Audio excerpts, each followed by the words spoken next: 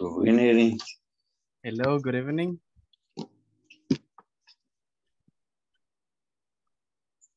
Hey, everybody, how's everything? How was your day, people?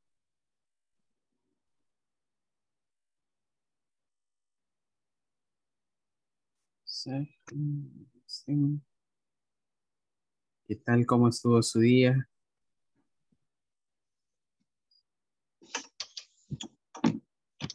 Yes, day.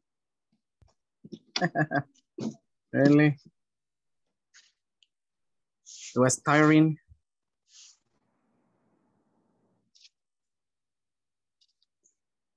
I can't tell. Just give me 1 second. Someone is requiring assistance.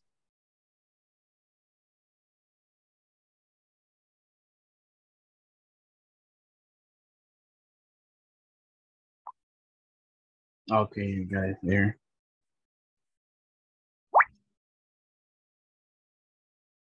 Okay, so good evening, everybody.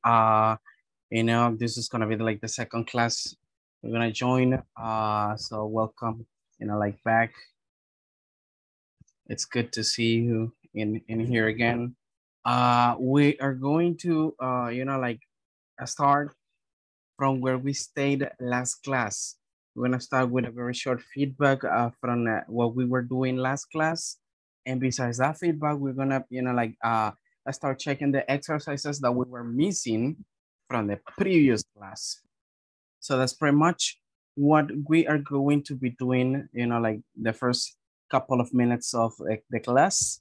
And then we are going to start with the topic, that we have for tonight. But before doing all that, I'm gonna pass the attendance list. So just give me 1 second.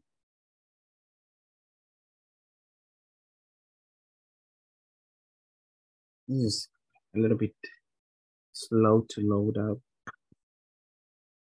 Oh yeah, but I got your names in here. Okay, let's start. Edson Mariano. Presente. Okay, you're there. Let me see.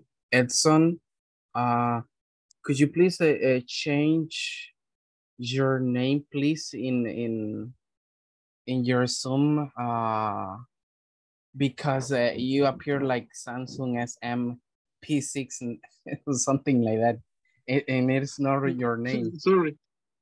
Ya lo cambio. Okay. All right. Just give me 1 second. What is this?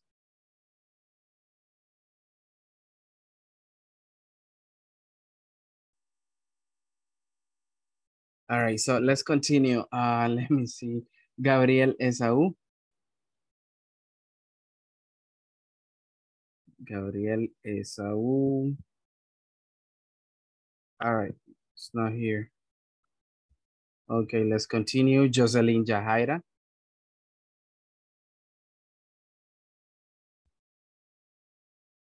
Jocelyn Jahaira. All right, she's not here yet. Judith Maribel. Present. Okay, good. Let's move. Carla Ivania. Present, teacher. Okay, perfect. Carla Lorena. Present. Okay, perfect. Catherine Guadalupe.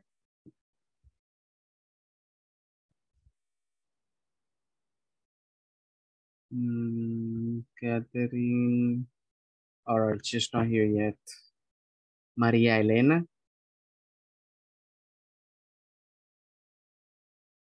Let's see, Maria Elena, are you there?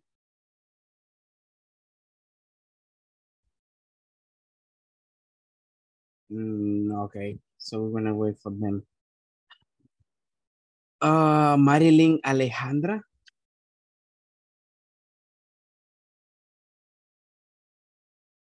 I thought it was here. Marilyn. All right, she's not here. Mario Ernesto. Present, teacher. Now, okay, good. Let's move. Marvin Alexander. Present, teacher. Okay, perfect. Mónica Marisela. Present. Okay, good. Nelson Fabricio.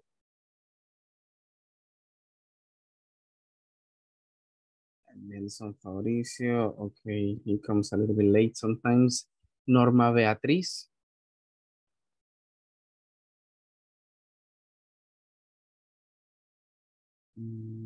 Okay, she's not here yet.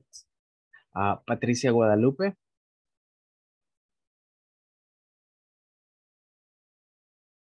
Patricia Guadalupe. Okay, she's not here yet. Roberto Emilio. Present, teacher. Okay, good. Ruth Guadalupe.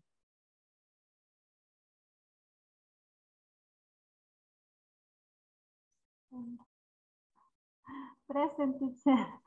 Okay, what happened, Ruth? No me agarraba el micrófono, perdón.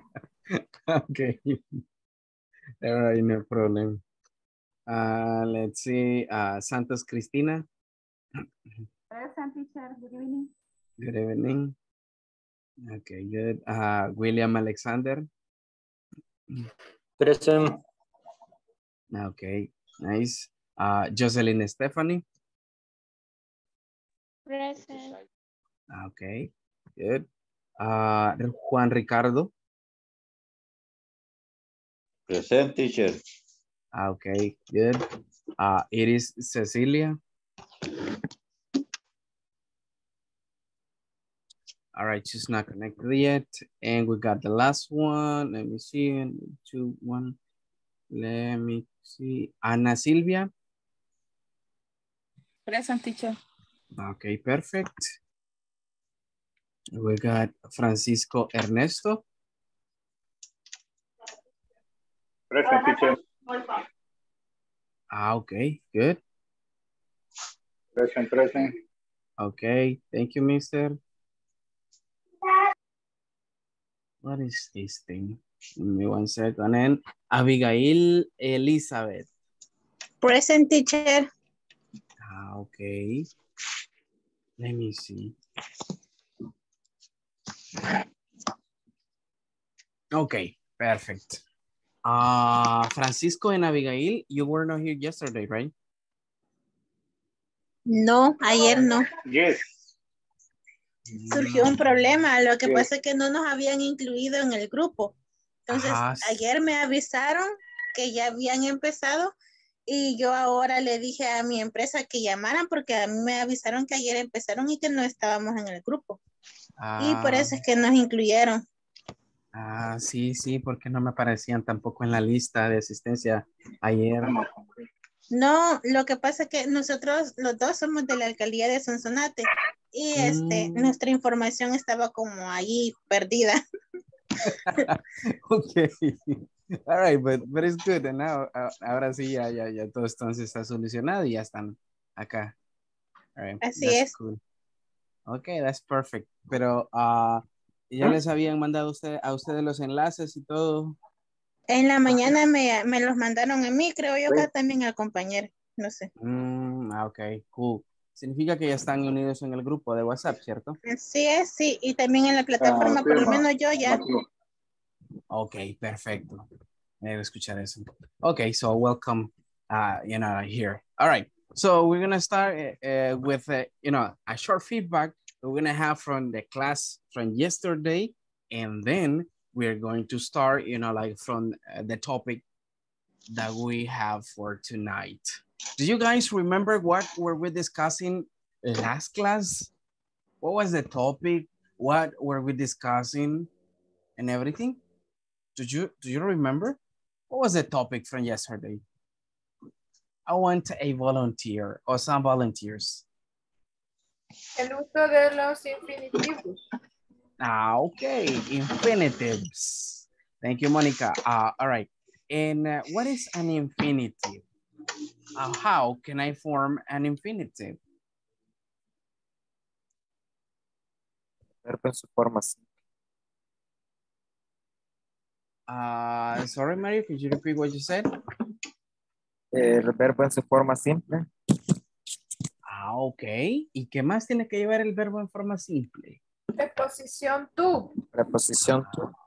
Okay, very good. The preposition to, right? To become infinitive.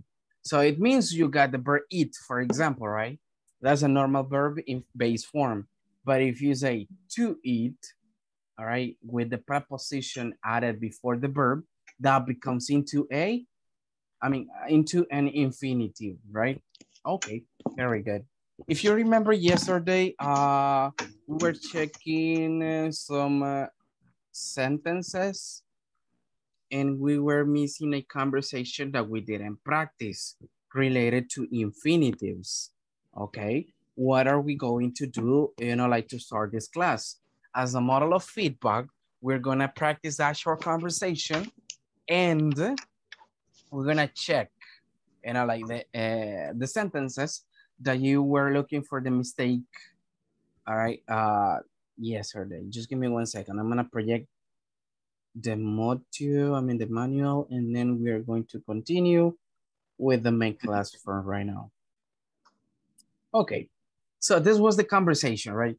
So yesterday you just practiced by yourself, but I didn't listen to you guys. So I need to listen to all of you today, right, as a model of feedback, and then we're gonna be checking the rest of the exercises that we did. Remember that yesterday we just checked one exercise, right? But the rest, we didn't do it because of the time. We didn't have time. But tonight, yeah, we have enough time to do it. Okay.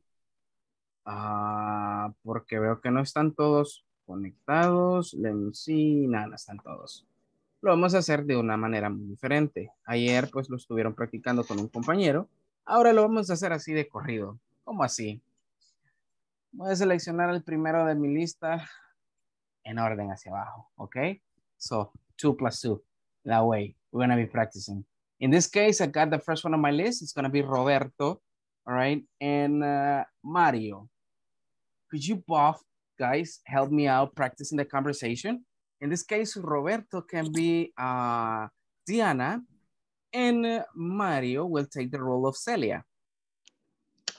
Okay. All right? Could you help me out practice, please? Celia, ¿está lista? Okay. Ok, comienzo. Go on. Okay.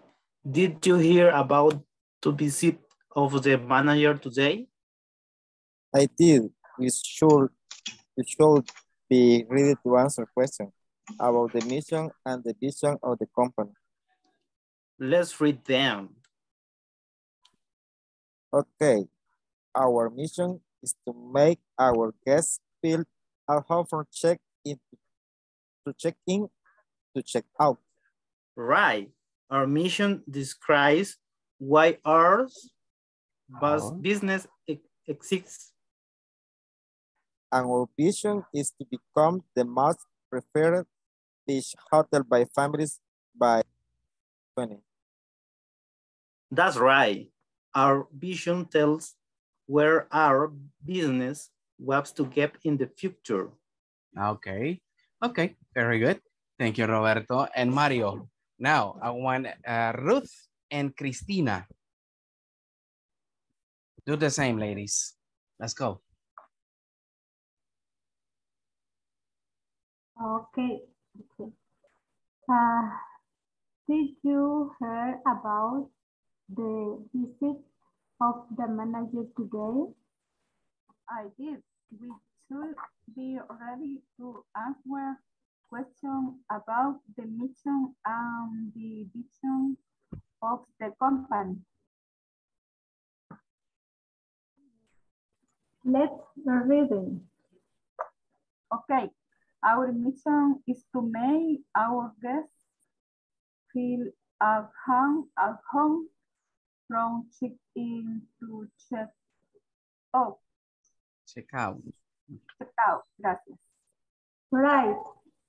Our mission describes why our business exists. And our vision is to become the most perfect beach hotel families B2020. By families B2020.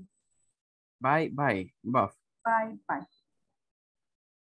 That's right.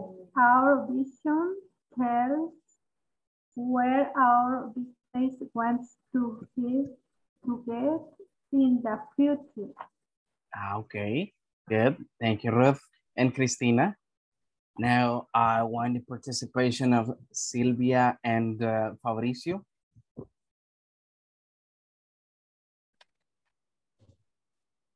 Okay. ¿Comienzo yo? Yes. Yes. Let's go. Okay. Did you hear about the visit of the manager today? I did. We should be ready to answer questions about the mission and the vision of the company. Let's read them.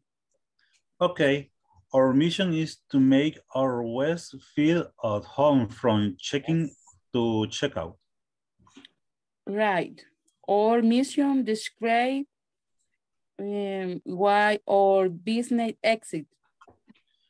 And our vision is to become the most preferred beach hotel by families by 2020. That's right. Our vision tells where our business want to get in the future. All right, in the future. All right, thank you, Silvia and Fabricio. Now let's move on. Monica and Patricia. Pienso yo. Yes, let's go. Did you hear about the visit of the manager today?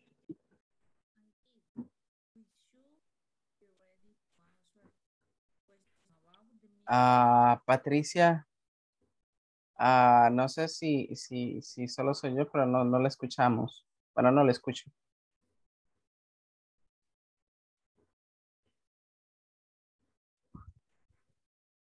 Nope.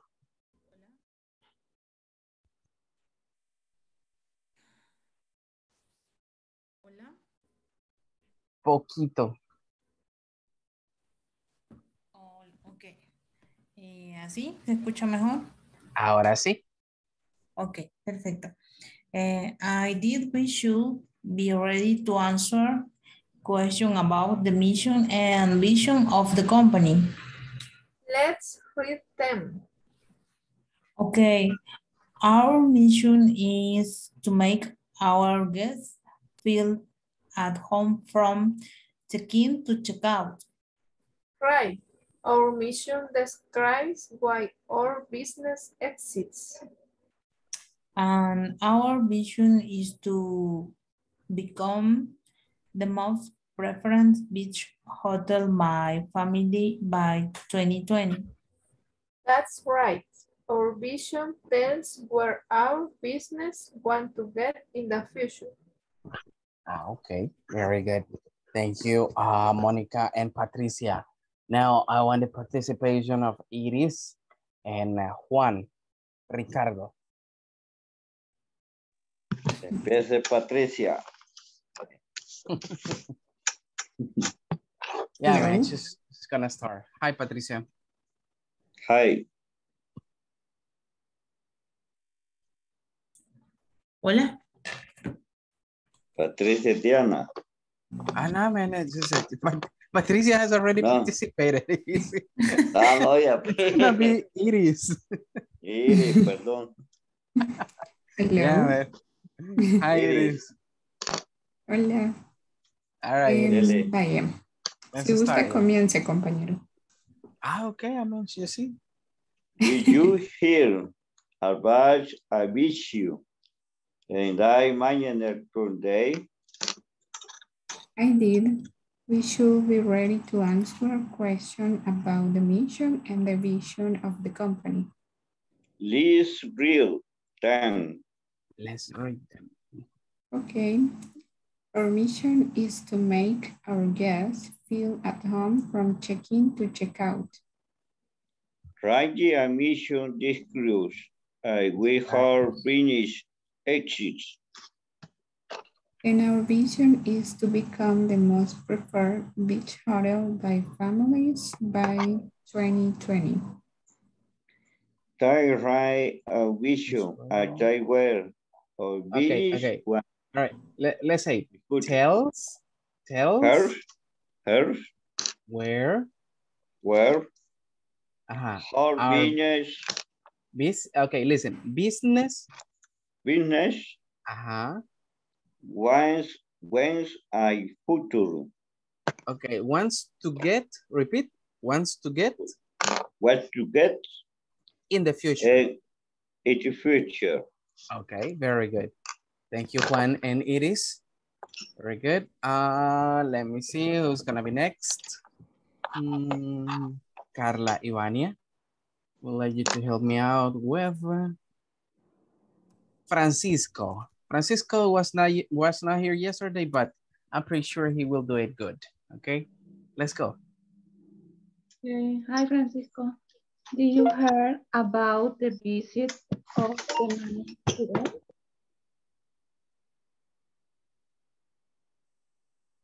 Francisco, are you there?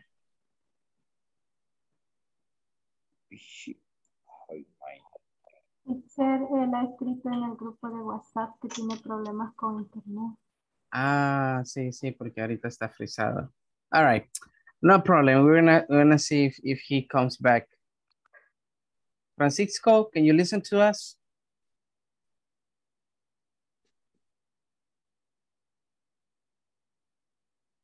Hello.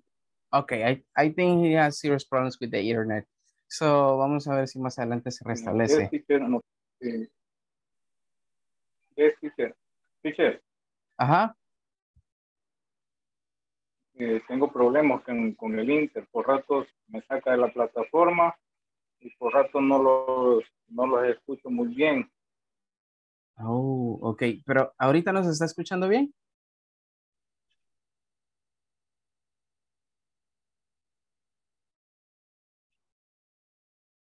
Nah, he got serious problems with that. So we're gonna move on with that case. La imagen. Ah, ok, all right. Ya vamos a ver si se logra restablecer para que pueda participar, okay? Because, yeah, I mean, in that way, it will be kind of impossible for you. Marilyn, are you there? Yes. Okay, Marilyn, help me out practicing with Carla, please. Okay.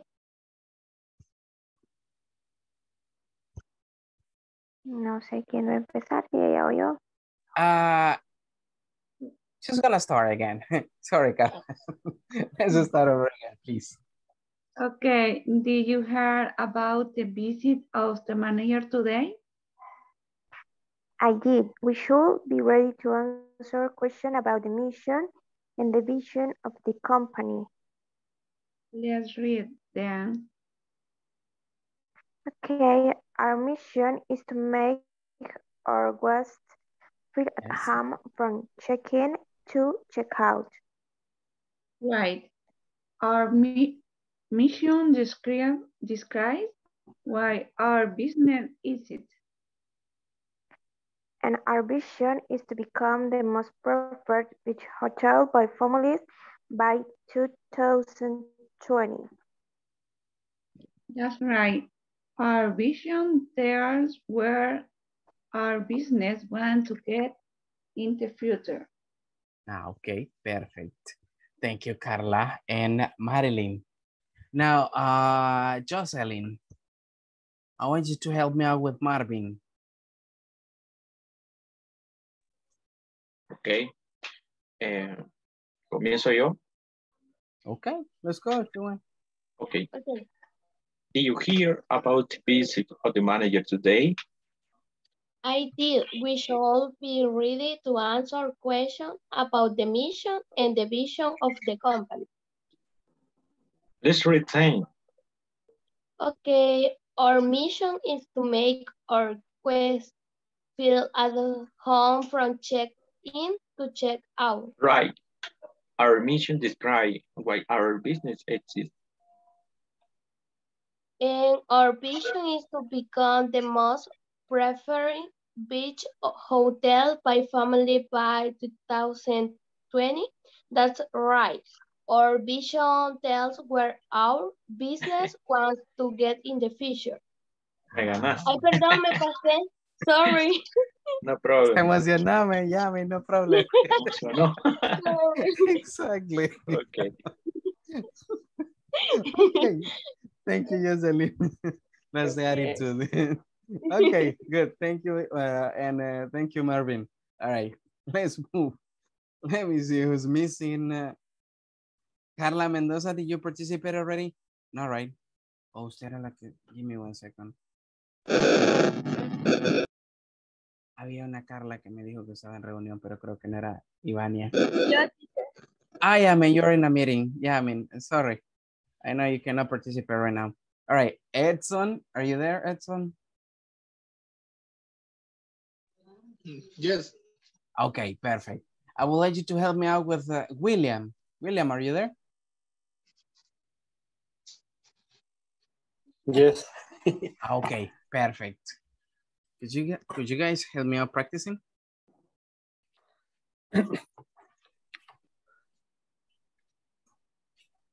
Okay. Did you hear about the visit of the managers today? I did, which should be ready to answer questions about the mission and the vision of the company. Let's write then. Okay, our mission on the mail or quest fill and the house from the check-in to check out. Right. Our mission described with our business exits. And our vision and to become the most preferred beach hotel by families by 2020. That's right. Our mission tells where our business wants to get in the future. Okay, very good. Okay, thank you, Edson and William. And let me see who's gonna be next. Maria Elena, are you there?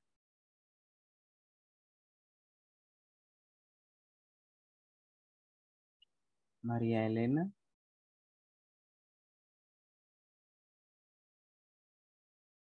I think she's not there. Catherine, are you there? Yes. Okay, Good evening. cool. All right, good evening. Elizabeth? Are you there, Elizabeth?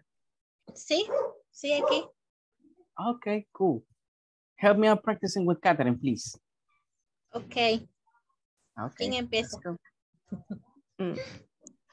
Si gusta, empieza usted. Okay. Did you hear about the visit of the manager today? I did. We should be ready to answer a question about the mission and the vision of the company. Let's read them. Okay. Our mission is to make our guests feel at home from check-in to check-out. All right. Our mission describe why our business exists. And our vision is to become the most preferred beach hotel by family by 2020. All right. That's right. Our vision there where our business want to get in the future. Okay. Thank you. Thank you, Catherine and Elizabeth. Almost everybody got participations in here in this, at least in this conversation. Then I think a little bit below this one, we have an extra conversation, but related to the topic that we're gonna be discussing in a moment, in a few seconds. Yesterday, we were just practicing these things. And right after that, if you remember, you were matching these visions, I think it was, or missions. Mission statements with the companies that you got in the right, all right? So we will check if you were right about the missions, okay, and the matchings that you did. I'm gonna start with Monica. Monica, could you please read the vision letter A, please? I mean the mission letter A. Read it, please.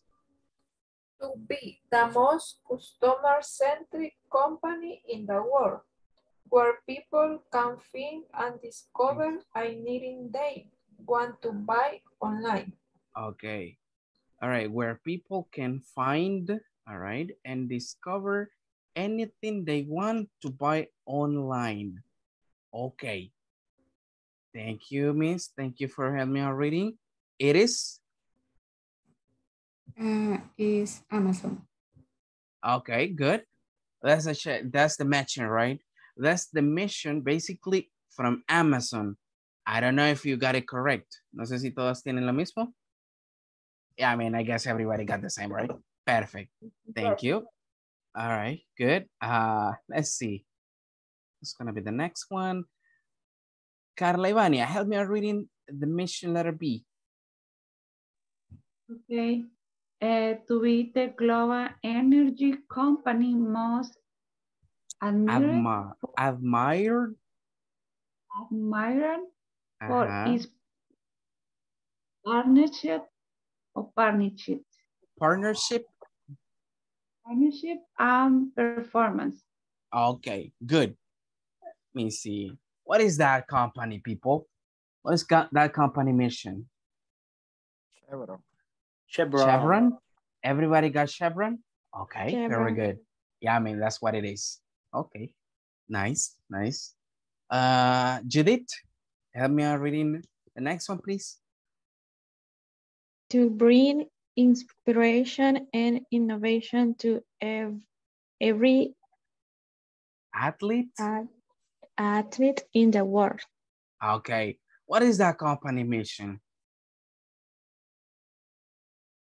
Nike. It's Nike. Okay, algunos dicen Nike, otros Nike. All right. Nike es lo que comúnmente nosotros conocemos, right? But in English, it's gonna be Nike. All right, that's in English. Okay, and that's the company. Very good. So we're gonna read the last one. Let me see. Francisco, are you okay now with your internet? Francisco. Hi, teacher. I mean, now I think you're kind of okay with the internet. I see you're moving more, so it means you establish a little bit, all right, the internet thing. Could you please help me out reading the letter B emission, please? That's one.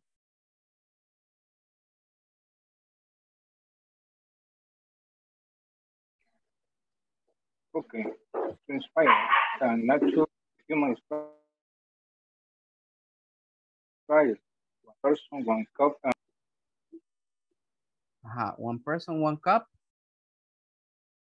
In one neighborhood at a time. All right. And one neighborhood at a time. Okay, good. Me dijo la neighbor.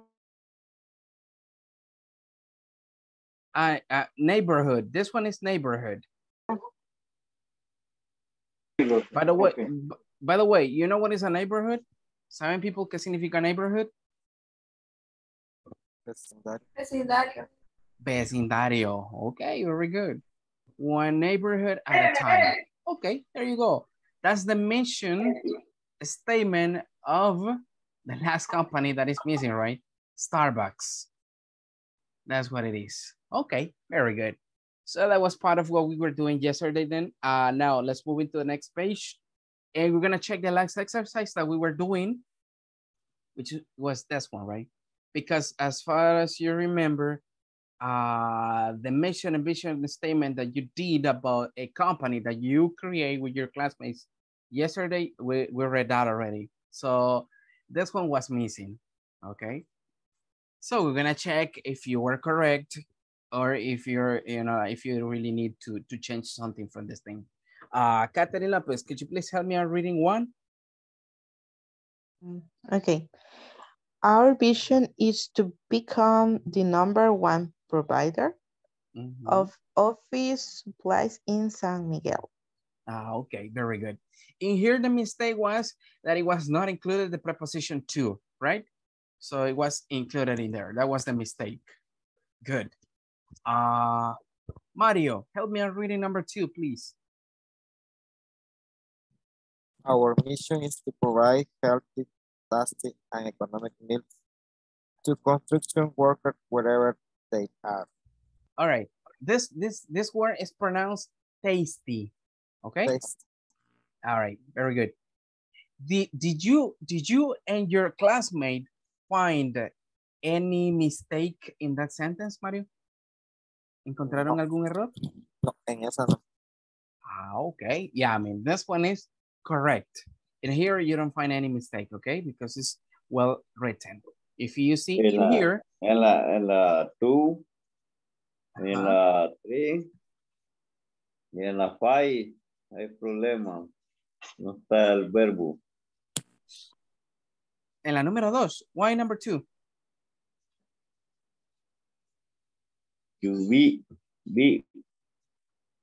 En realidad, en algunas no es realmente necesario el verbo to be.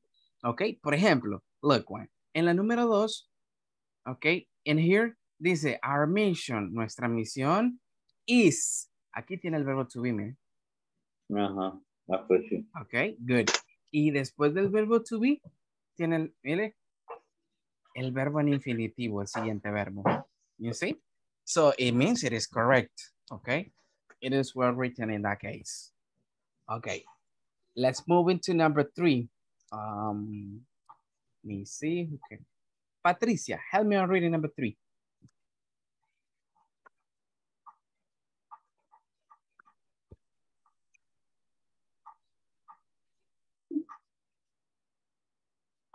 Patricia, you got your microphone. Sí, voy a ir con vos, tranquila. No voy a poder estar en la mesa el domingo. Teacher, lo siento. Okay. We aim to be the #1 cleaning service provider for financial institutions. Okay, financial institution. All right, thank you, Patricia. Okay. Okay. Did you guys find any mistake in that sentence? ¿Encontraron algún error en esa oración? No. ¿Alguien que haya encontrado algún error? Yes. Yes. Where? And the verb to be, because no, not is we are to be. We are to be. Yeah. Look, en otro contexto estaría correcto esa posición, Marilyn. Le voy a explicar por qué esta está bien. Mire, listen. Okay. En este caso, el verbo to be no puede ir en una de sus derivaciones como am, is o are, sencillamente porque tiene que ir, ese verbo tiene que ir en infinitivo. Él es el que tiene que ir en infinitivo en este caso. Entonces, por lo tanto, tiene que ir en su forma original. Y su forma original es, en este caso, be. All right? Why? Because in here, porque en este caso, aim es el verbo. Aim sería el primer verbo. ¿Ok? ¿Y qué significa ya aim? desertó, van a decir Objetivo. ¿Y Ok. por qué sería aim?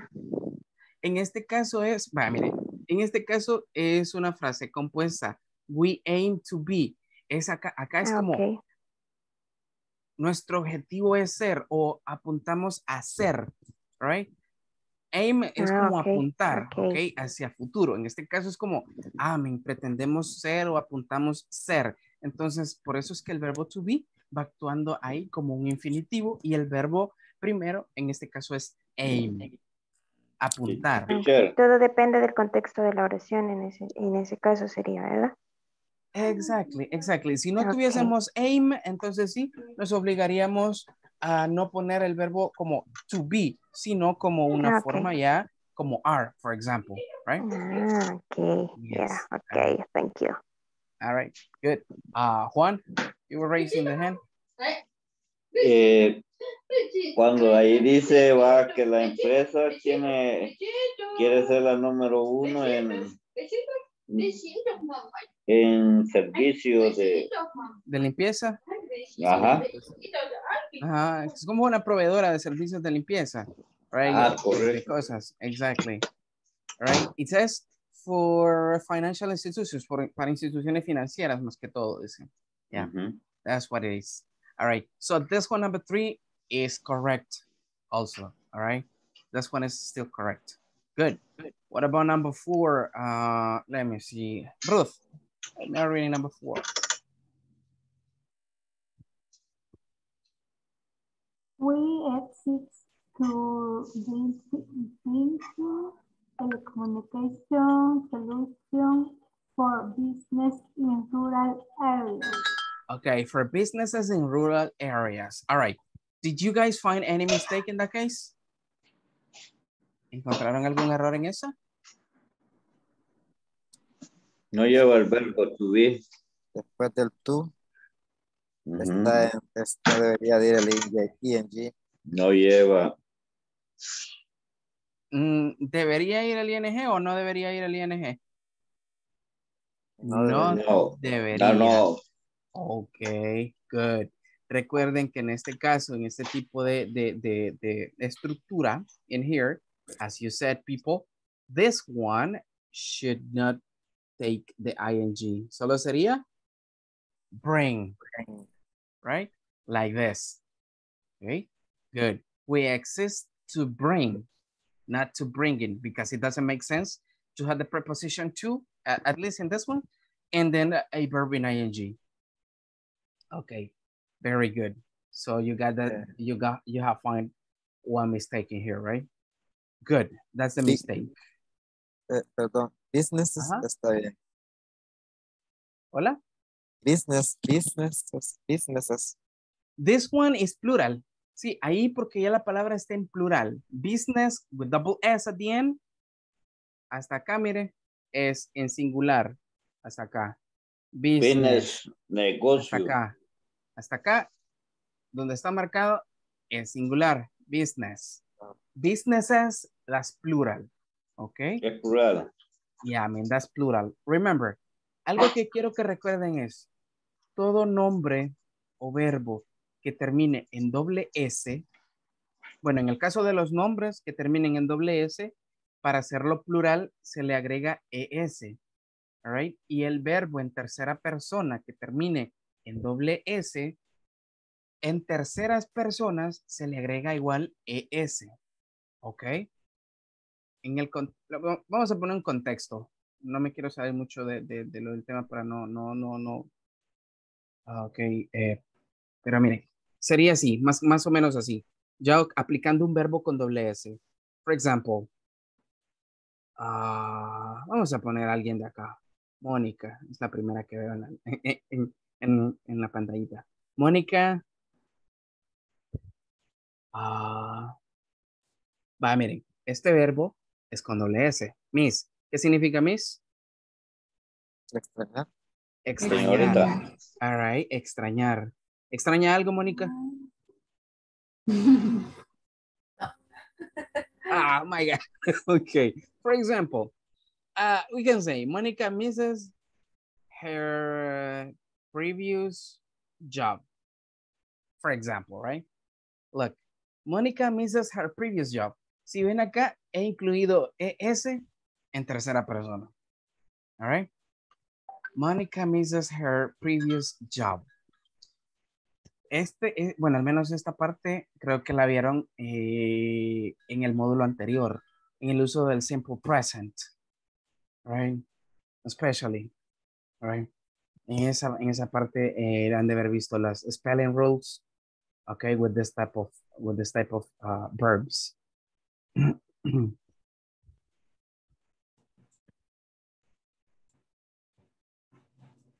No, okay, good.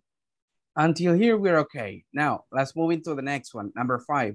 Mauricio, could you please help me out reading number 5?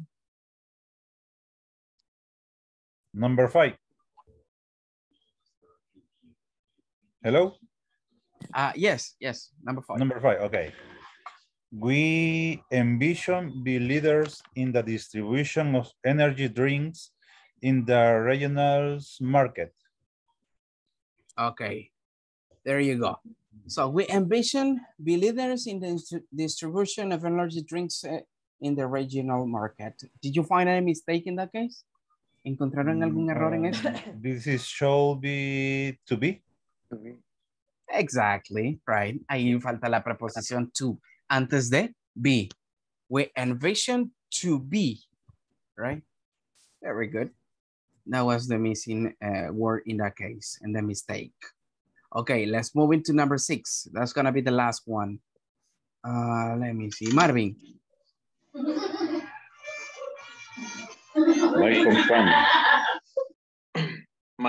My company's vision is to become the most preferred hair salon for adolescents. Okay, for adolescents. Okay, good. Any mistake in that case? ¿Algún error? No, teacher. ING otra vez. ING again. Yes. Look, hasta acá vamos bien, miren. My company's, just give me 1 second. I will check this out. In here, my company's vision is to. Until here, everything is okay. But if you see in here, I got to. El verbo debería de estar sin el IN. Exactly. En forma base. ¿Y cómo es la forma base de este verbo? Become. All right. Like this. Become, right? That's the base form. Como el verbo debería de ir. Okay. Very good. So that was, you know, like what we were missing yesterday. All right. That we didn't finish because of the time. Now, I'm going to stop in here for a moment and I'm going to go back because I need to show you, you know, a little bit of an introduction, to put it like that, from the topic that we're going to be discussing from now on. Just give me 1 second. I'm going to prepare this thing. This is the one. Okay. Now tonight's topic is going to be this one.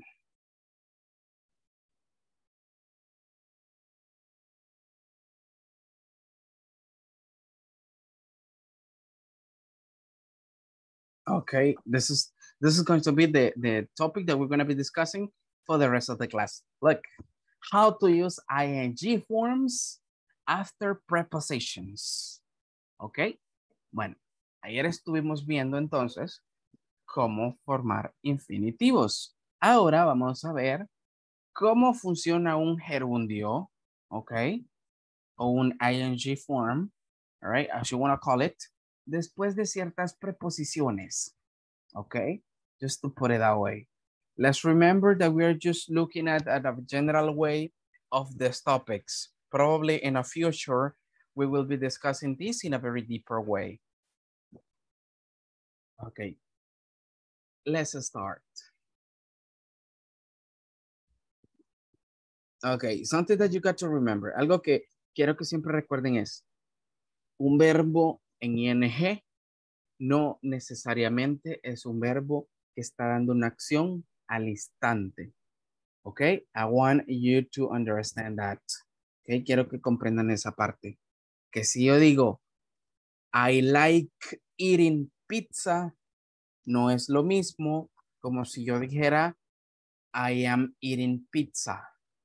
Ok, uno es progresivo, acción en el instante. El otro es un simple present, usando nada más un verbo en gerundio. Pero vamos a ver un poco para tratar de comprender esa parte. We're gonna see that then. Okay, what's the most relevant for the rest of the class? We were doing a review from the previous class. It's something that we had just finished. Now we're gonna be, you know, like using and discussing the uses of ING verbs after prepositions. Then we're gonna have a short conversation practice. After that, we're gonna be working in the manual in some activities that are, you know, related to the topic. And that's basically pretty much what we got to, okay? Because later on, you're gonna complete the exercises probably in pairs like yesterday. So that's like the most relevant for the class. Now, let's move into what it really matters. Okay, it says ing after prepositions. Let's read a little bit about this thing. All right. ¿Algún voluntario que me ayude a leer, por favor? Hi, teacher. All right, let's go. Thank you. ing after preposition. Use a verb más ing after preposition like for or of in expression as be responsible for, be in charge of, be accountable for, committed to, dedicated to. Okay, there you go. Very good. Thank you.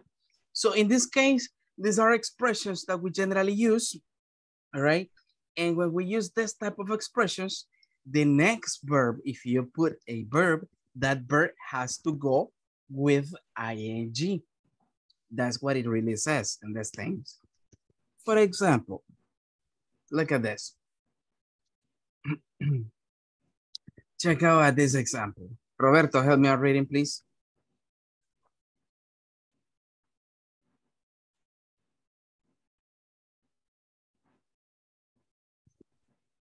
Roberto, you got your microphone off.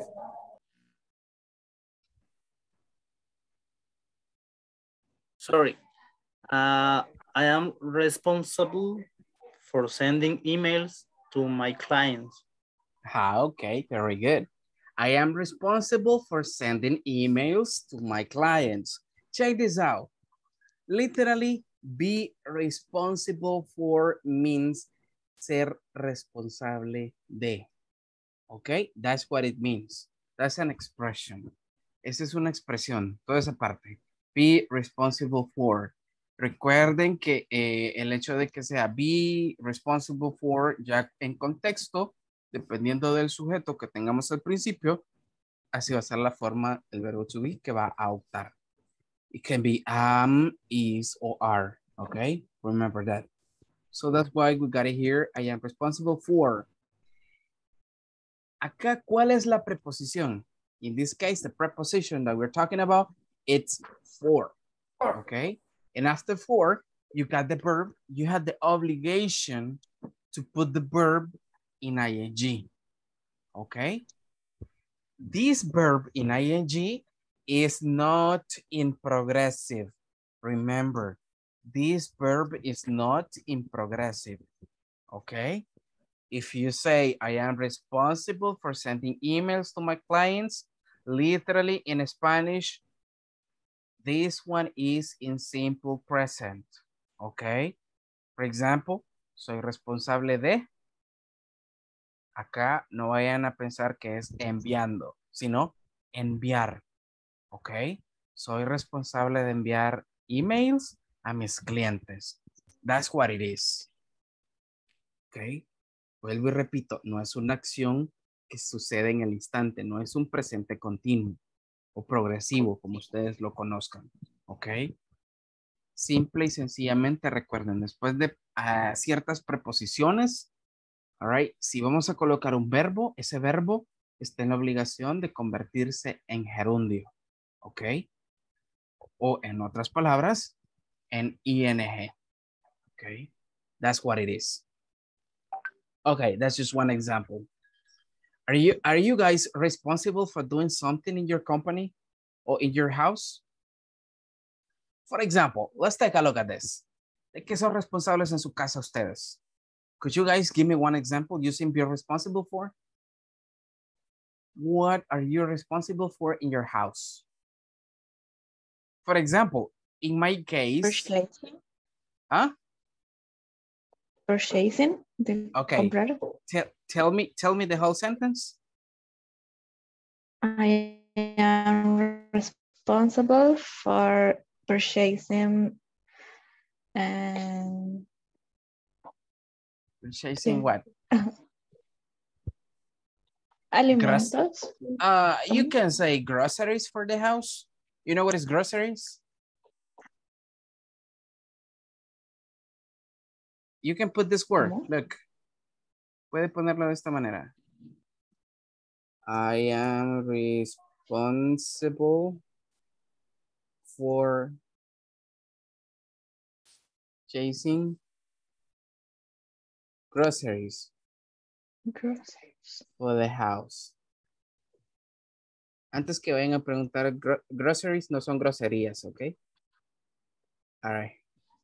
Solo por si se nos había cruzado ese pensamiento ahí. Nah, groceries es como cosas para la casa. Cuando usted va al supermercado, when you go to the supermarket, you create a checklist about things that you buy. So, esas son groceries, all right? Son compras, o sea, lo que necesitamos para la casa, en general, right? You're talking about food and everything. That's groceries. Okay, this is your example. Okay, very good. Somebody else to tell me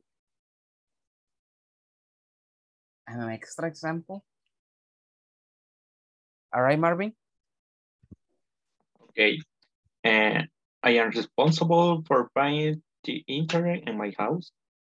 Okay, I am responsible for paying the internet in my house. Good.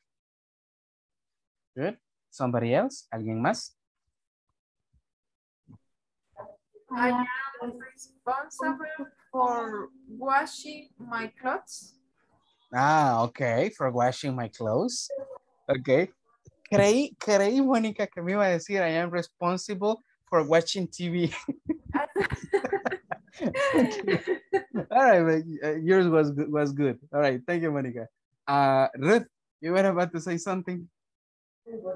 I am responsible for the food budget. Repeat again, Ruth.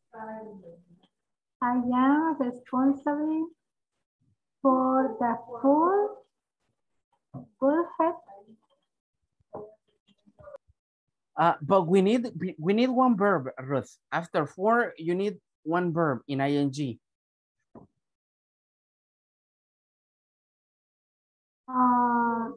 Comida. Yo soy responsable del presupuesto de la comida. Técnicamente está correcta, solo que para esta estructura, después del for necesitamos un verbo en ing. Por ejemplo, podría usted decir, I am responsible for what? Providing the food budget. All right, providing the food budget. All right, soy responsable de proveer el presupuesto de la comida. Like that, you see? Y ahí incluimos un verbo, por así decirlo. Creo que sería de manejarlo, porque no soy de proveerlo. Ok, so, entonces en ese caso administrating, entonces. Ok. Sí, pero la idea es que después del for tengamos un verbo en ing, ¿ok? Ok, thank you. Ok, good. Thank you, Ruth. Somebody else? ¿Alguien más? If you got one example. Teacher, perdón. Let's go. I am responsible for buying what is needed at home. Okay, all right. Good. Thank you, Christina. Somebody else?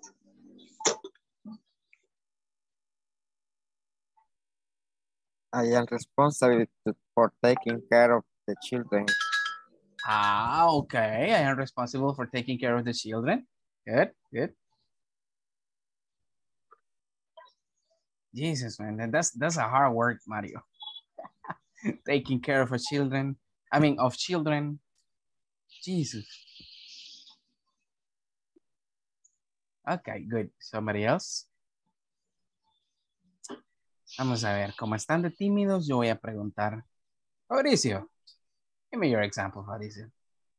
I am responsible for repairing Xerox color equipment. Okay, very good. Good. Iris? No. Could you give me your example, please? Yes.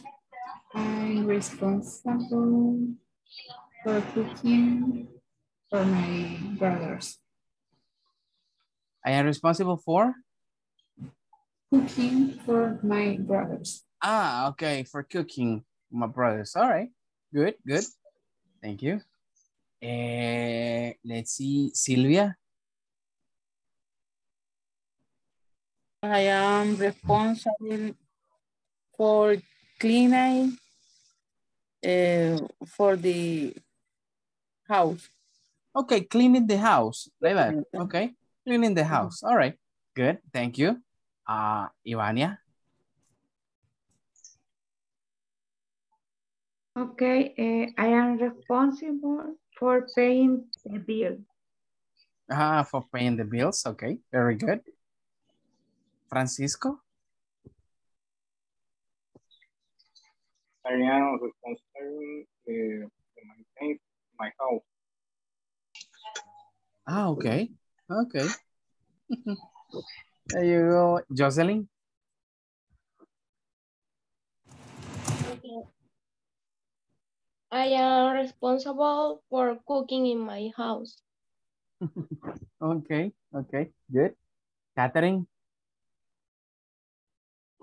I am responsible for paying the energy. The energy bill. Electricity bill. Okay. Yes. Okay, good, good. Marilyn. Okay, I'm responsible to buy on food twice a month. I'm responsible for paying? For buying. For buying? Food twice a month. Okay, all right, good. Thank you. Edson? Yes, I am responsible for driving car. For driving a car. Okay, all right, good, good. Let me see somebody else. William? I am responsible for cleaning the house. Okay, good. Maria Elena?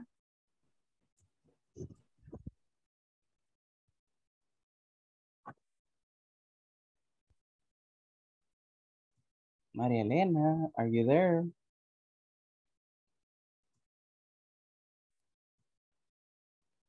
Okay, so she's not there, I guess. Elizabeth?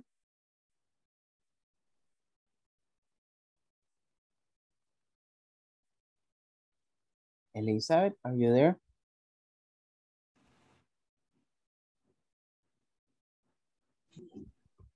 Sí, sí, aquí estoy. Okay.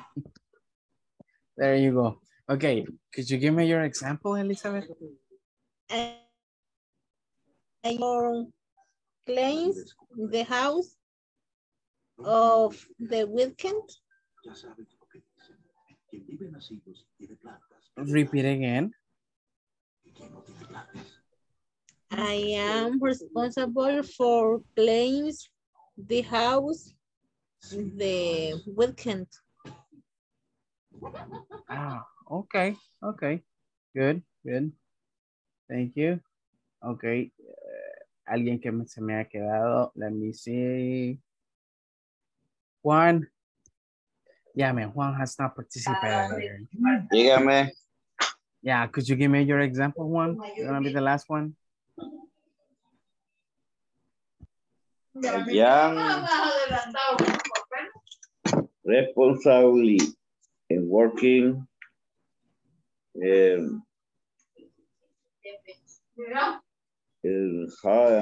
illustrate. Okay, I mean, it's just with that, it's okay. I mean, I am responsible for working and providing things for the house, right? Good. Hey, man, you got a happy family. Yeah, okay. Tienen una familia bien feliz, man. Solo riendo se pasa. Okay, that's cool. That's cool. Okay, good. So that's just related to be responsible for, okay? Now, let's continue. Let's continue. Okay. Let's take a look at the second example that we got in here. Marvin, help me out reading, please.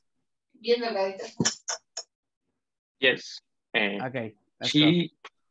She is in charge of training the new employees. Okay, very good. She is in charge of training the new employees. Okay, take a look at that. Ahora ya la preposición cambia, ya no es for, sino of, right? She's in charge of training the new employees. Good. What is be in charge of? ¿Qué quiere decir esa expresión? Be in charge of.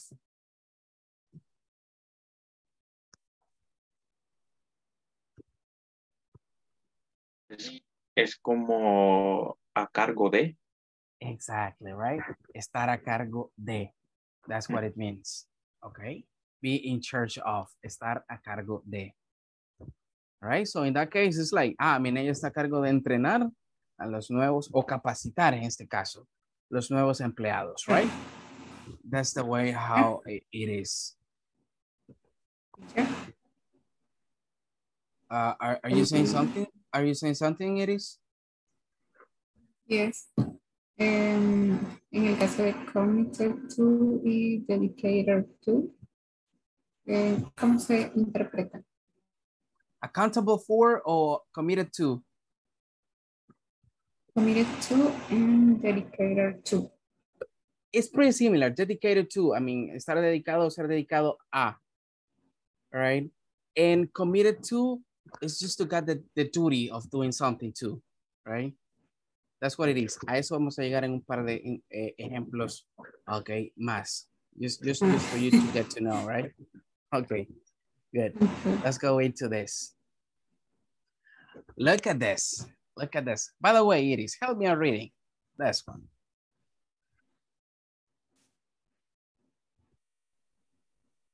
Iris? Hola, perdón. He's accountable for hiring new employees. Okay. New employees. All right. He is accountable for hiring new employees. What is accountable for in this case?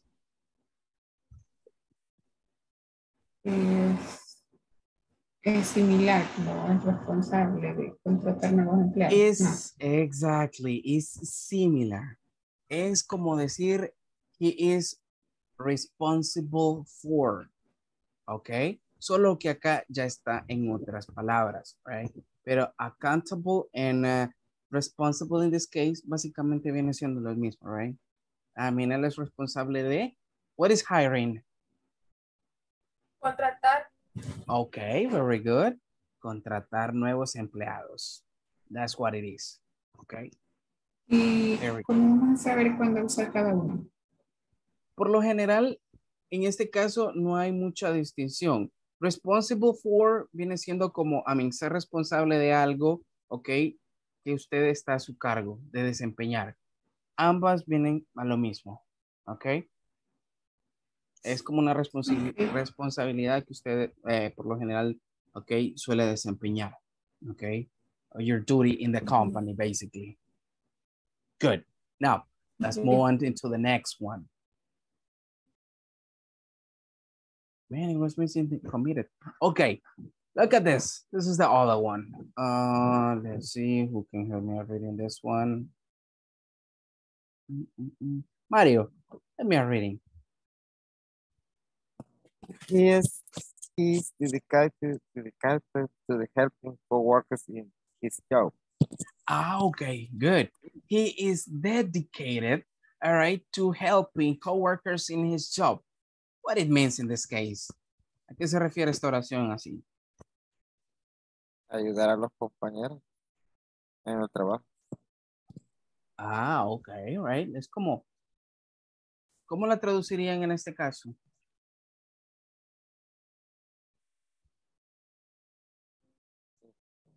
se dedica a ayudar a sus compañeros en su trabajo. It can be, all right, okay. Básicamente él es dedicado a ayudar, right, a sus compañeros en su trabajo. That's pretty much, okay, what it says in that case. Good. Let me see. Oh, we don't have an extra one. Okay, that was weird. And we're gonna do something using committed to.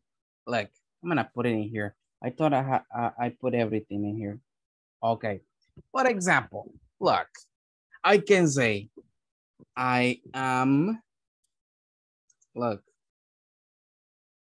committed to help every student in my class. What am I saying in this case? ¿Qué estoy queriendo decir acá? I am committed to help every student in my house, right? But in this case, look, ¿qué tengo mal aquí? Falta ING. Helping. Exactly, right? Acá, ING. I am committed to helping every student in my class. You see, in that case, ¿qué quiero decir ahí con eso? Está comprometido a ayudar a sus estudiantes en la clase. There you go. That's what it is, all right? Committed to is like estar comprometido a, right? Be committed to. That's what it is, right? It's just like estar comprometido con algo, okay? Good. Entonces, ¿es realmente necesario usar estas estructuras? Realmente en algunas situaciones sí, más que todo con situaciones laborales, right? En las cuales nosotros tenemos que mencionar nuestras responsabilidades, ¿ok? Pero inclusive solamente con la preposición en diferentes contextos podemos usar un gerundio también, ¿ok? Igual me hubiese gustado enfocar más que todo el hecho de que hay ciertos verbos también, así como en los infinitivos, también hay ciertos verbos que podemos ver o que podemos conjugar, ¿ok? En gerundio. ¿En qué aspecto? Como los comentaba ayer, dos verbos no pueden ir en forma base. Por lo general, uno o se convierte en infinitivo o se convierte en gerundio, ¿ok? Les voy a explicar brevemente un poco eso, solo que ahorita voy a dejar de compartir un momento la pantalla y voy a pasar asistencia, because it's like kind of late. And I haven't passed the second sentences. Give me 1 second. And then I'm going to explain a little bit that thing.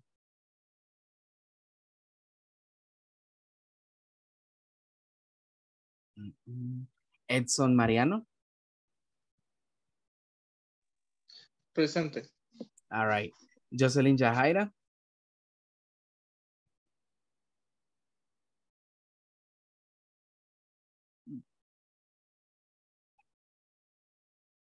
All right. Gabriel Esaú.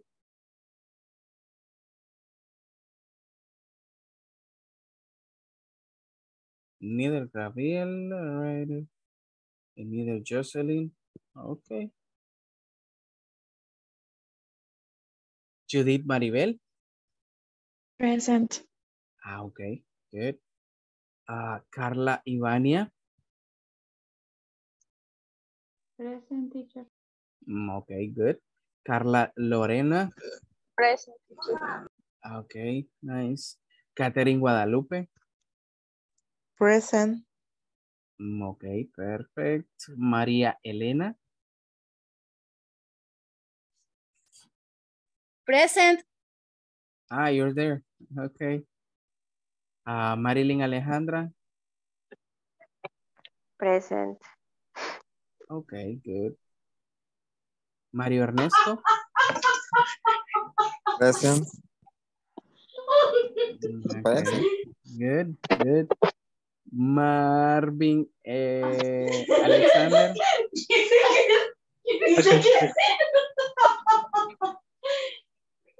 Okay, Marvin, good. Mónica Marisela. Okay, good. Let's see. Nelson Fabricio. Present. Okay, good. Norma Beatriz. Present. Ah, ok. No hago eso. Norma, ¿podría hacerme un favor? Dice que solo aparece su apellido, Cuellar. ¿Podría colocarme su nombre para identificarla de mejor manera, please, al momento de participar? Okay. Thank you. Patricia Guadalupe. Present, teacher. Ah, okay, good. Roberto Emilio. Present, teacher. Okay. Ruth Guadalupe. Present, teacher. All right. Santos Cristina. Present, teacher. Okay. William Alexander. Present. All right. Jocelyn Stephanie. Present, teacher. Okay, good. Juan Ricardo. Present, teacher. Okay. Iris Cecilia. Present. Okay. Ana Silvia. Present, teacher. Okay. Francisco Ernesto. Y a mí no me querés, ¿verdad? No, pero para. Okay. And Abigail Elizabeth. Present. Okay. All right. Good. Man, that's been happy, man. Quisiera tener esa energía a esta hora. When I'm in, like on Saturdays and everything.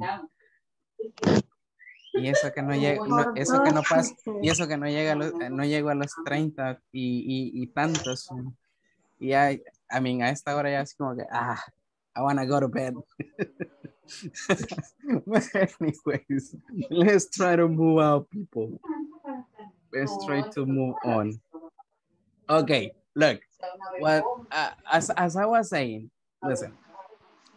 I don't know if in here I got a couple of these things that I'm saying. I mean, this was our negatives. Okay? In here I got some negatives y luego voy a explicar un poco sobre lo que les había mencionado anteriormente. ¿Cuál, comadre? Ay, Dios, mamita. Give me 1 second. Okay, good. Let's continue. Okay, in here I just got negatives. Listen, just by adding not after the verb be, okay, we can create negative examples or negative sentences using this type of structures. For example, look at this. Ivania, help me reading here. Okay, just add not after the verb be as in the following example. Okay. I am not, Continue, yeah. I am not responsible for arriving late to work.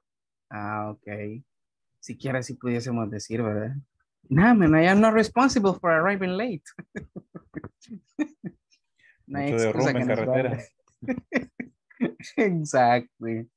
Yeah, man. Siempre lo digo, la vida en la zona central es tan acelerada en ese aspecto, right? A veces los trabajos los tienen un poco cerca, pero con tanto tráfico and everything, you got late sometimes. I think most of you, bueno, la mayoría de ustedes son de la zona central prácticamente, ¿cierto? San Salvador, you know, like algunas La Libertad, Cabañas creo que también in here and everything. I mean, the thing is that what it makes very difficult everything is the traffic mostly, right? En especial cuando está lloviendo, cuando hay algún pequeño accidente and everything drives crazy by that places. Y a veces uno llorando acá por 15 minutos de tráfico, ¿no? How different is life in here. But anyways, let's go into this. Look, so in that case, just by putting not after the verb to be, you create something, all right, completely different in this case. You're turning something into negative. Check this out, this other example in here. Edson, help me out reading, please. He is not in charge of moving the new material. Okay, thank you. All right, he's not in charge of moving the new material. All right, so you see, I mean, in that case, what are you trying to say? It's like that you don't have the responsibility to do that activity, right? Good. Another one, Sylvia. She is not accountable for reading the reports. Okay, very good.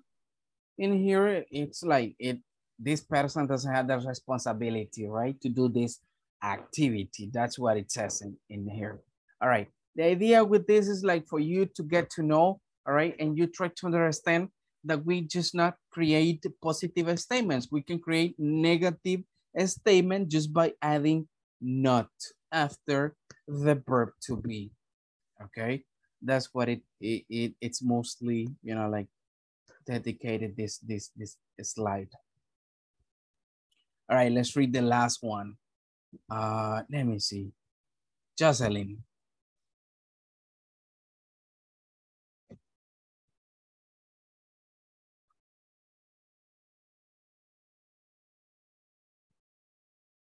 Jocelyn, are you there?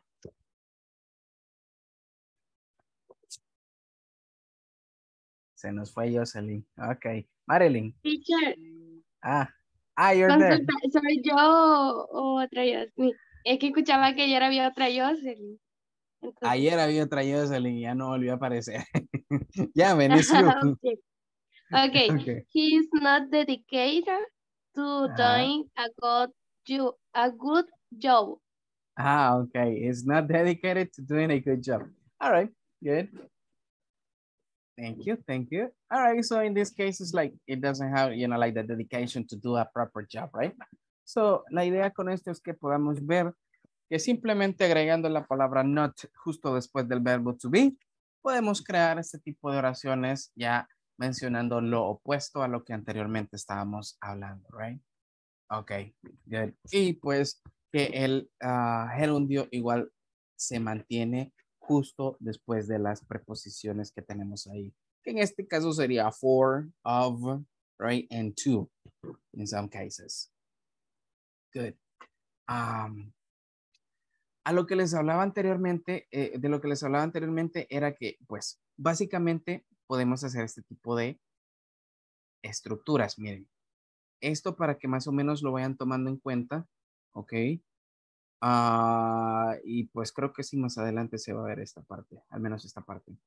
Como les mencionaba, dos verbos, verb plus verb, generalmente esto así, esta fórmula así, un verbo tras otro no pueden ir en forma base.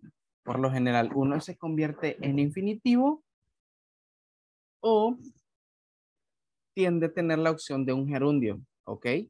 Y hay ciertas categorías de verbos para cada uno de los aspectos que menciono. ¿Cómo así? Vaya, si yo quiero crear un infinitivo, an infinitive, like yesterday, yo puedo decir, I want, ¿recuerdan este verbo de ayer? Todo verbo después de want, por lo general va en infinitivo. I want to buy a new house. You see? After want, the next verb is with infinitive. Ok. Pero hay ciertos verbos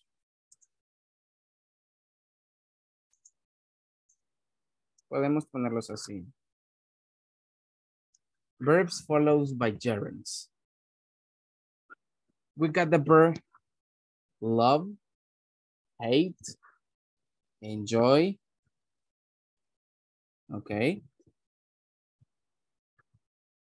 Like. Generally, after these verbs, okay, you have the obligation, okay. Y hay otro.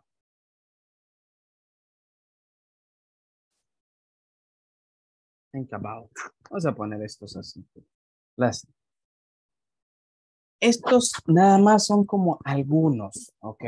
Hay una lista bastante considerable, ok, de verbos que podemos colocar que después de estos verbos, el siguiente verbo que coloquemos tiene sí o sí que ser en gerundio.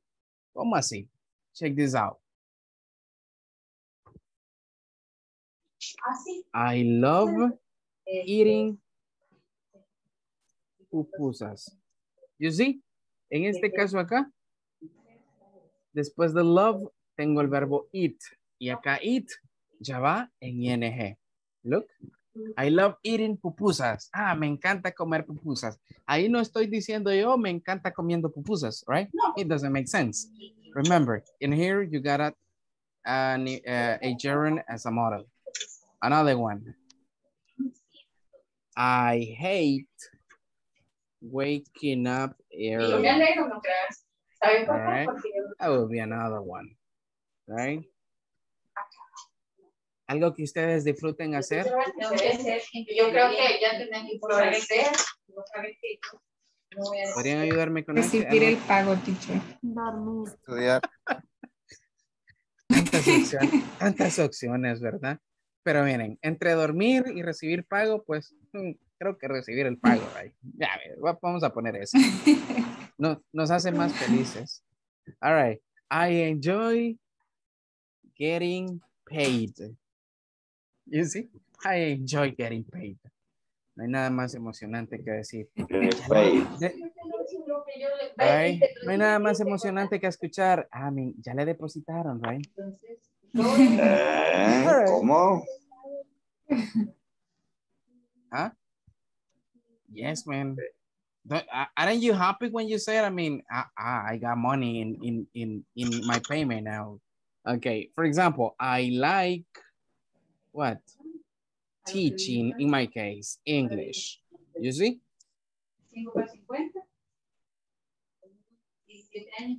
I think about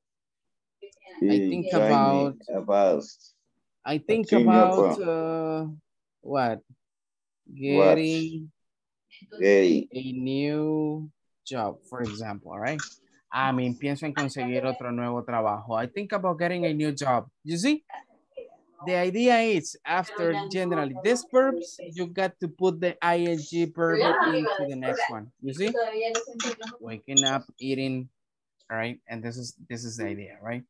Entonces, ahora bien, siempre tengan presente que después de estos verbos, all right, si van a colocar otro verbo adicional, sea cual sea, mientras sea presente simple, el verbo está en la obligación de ir en gerundio, ¿ok? Eso es como algo extra. Por lo general, el tema es ing after prepositions, pero ahí para que tengan una idea que después de ciertos verbos también podemos colocar un verbo en ing. ¿Ok? Good. Until here, do you have any question, people? ¿Hasta acá tenemos alguna pregunta? Because now we're going to move it to the manual. Porque ahora vamos a mover el manual. Any question?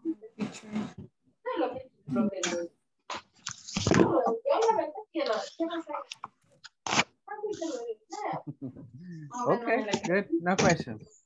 Me agrada eso que empiezo a preguntar. No questions. Algunos apagan la cámara y otros así como que espero no me pregunte a mí.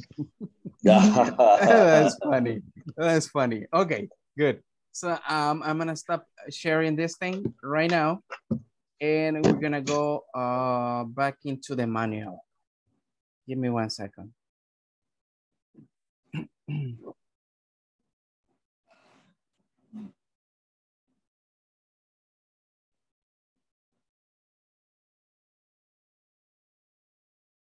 Okay, good.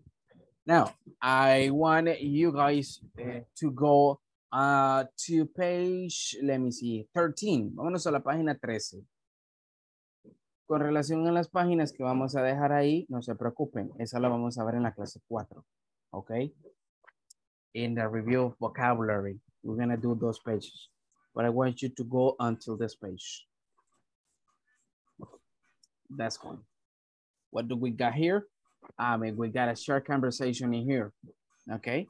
Aquí ya estamos poniendo en práctica, en contexto, las expresiones que hemos estado viendo anteriormente. Okay, that's what we got in here. And it says, listen to your teacher read the conversation, then practice with a partner. So we're going to go into the practice of this short conversation, and then we are going to move out into some exercises that we got in there too. Okay.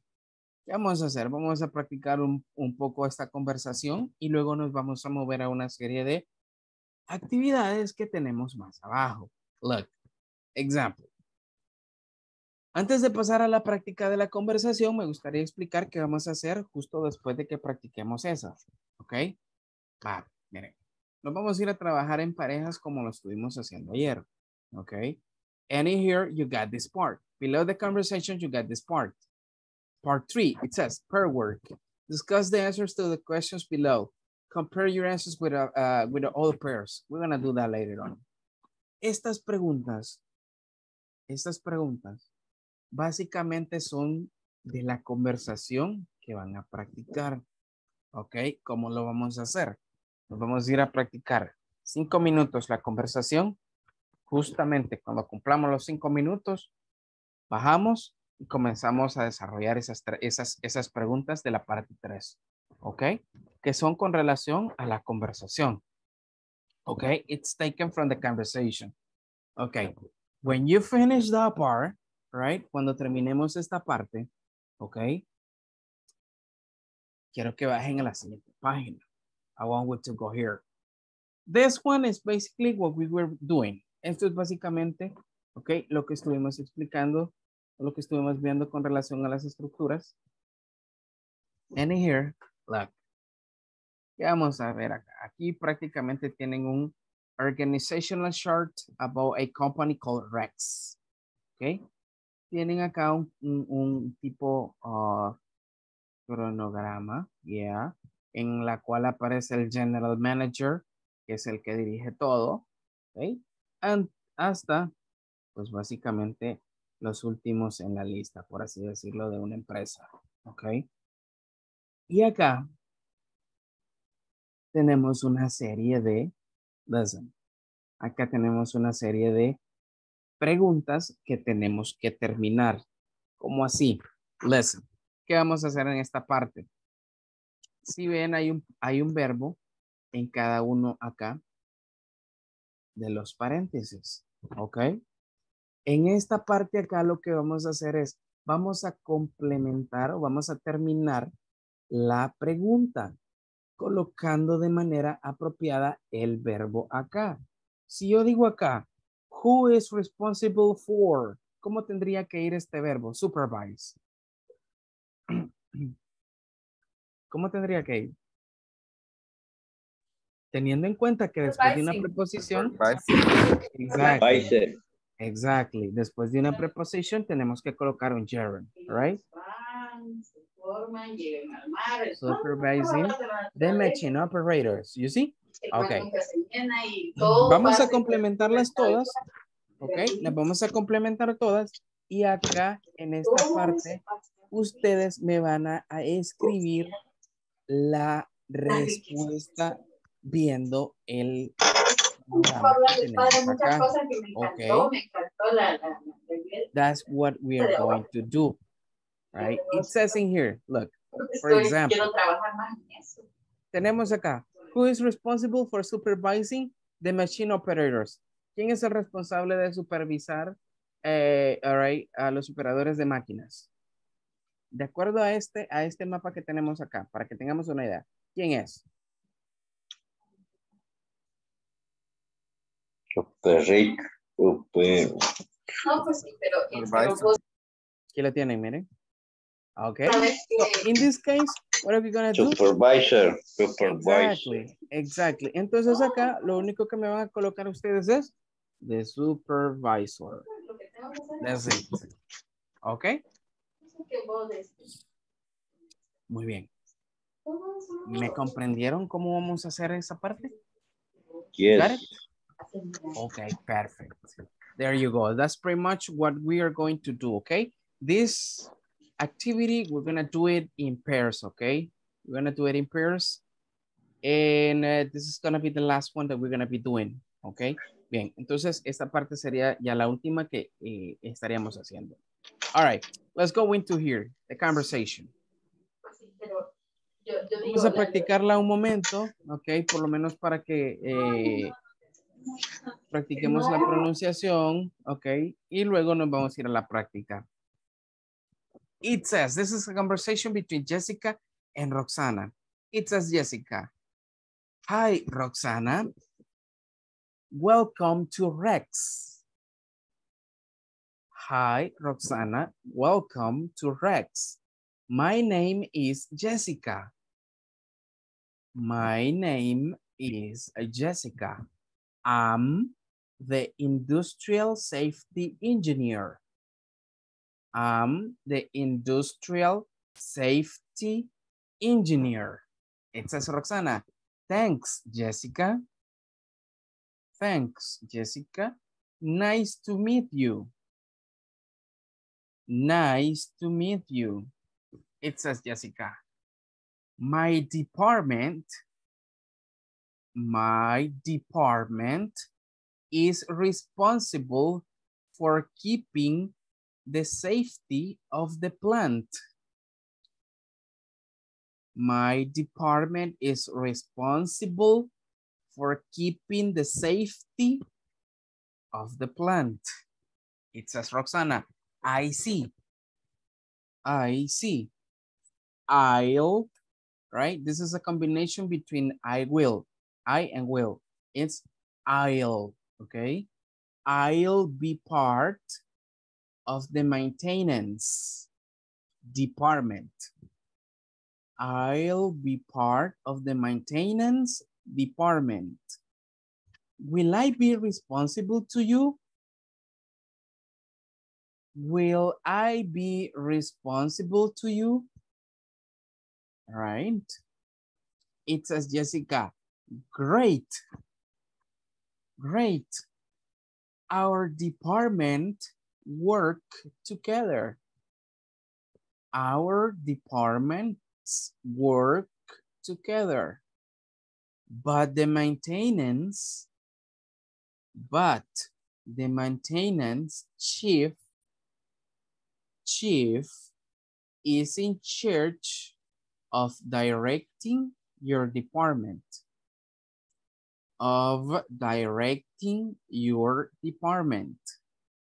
You'll, listen, this is a combination between you and the L sound.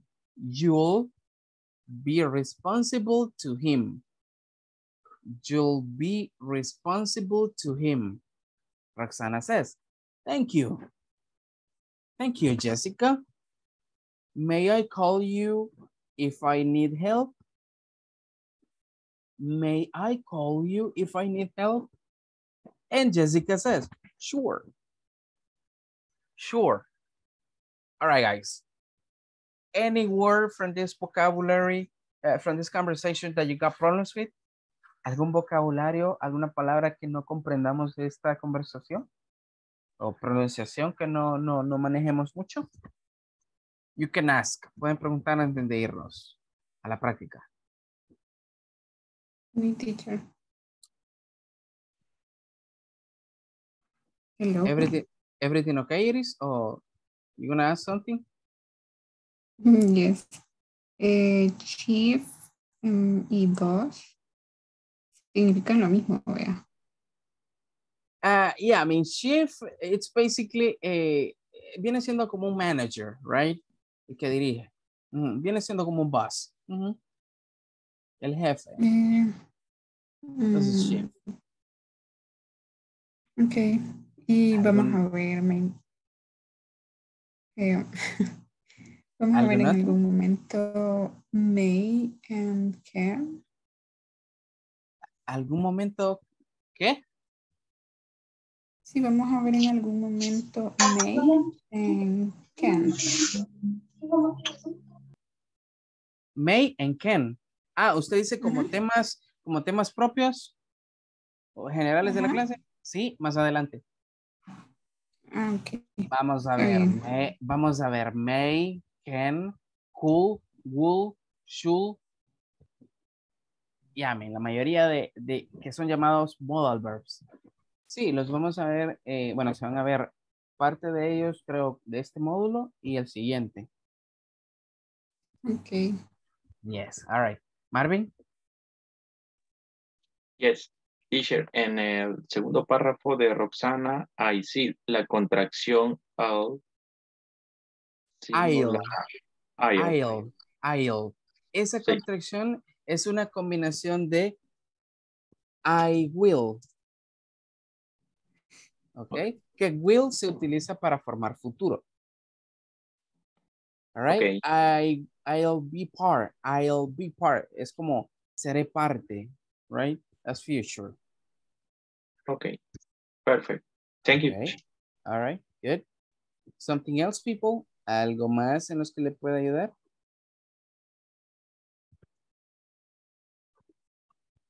Nope. Okay. Perfect. If you don't have any other question, I'm going to stop sharing this thing and I'm going to create the pairs for you to go to practice. Give me 1 second. All right, Carla Mendoza, you cannot participate, right? ¿Usted no podría participar ahora por el momento? No, teacher. Ok, good. Bueno, creo que solo sería ella. ¿Quién se me acaba de ir? Sí, ok. Vamos a ver entonces.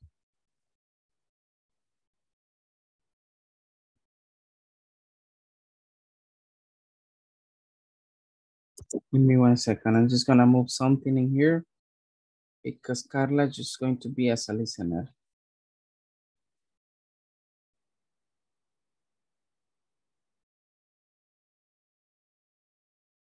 Permítanme. Number 3.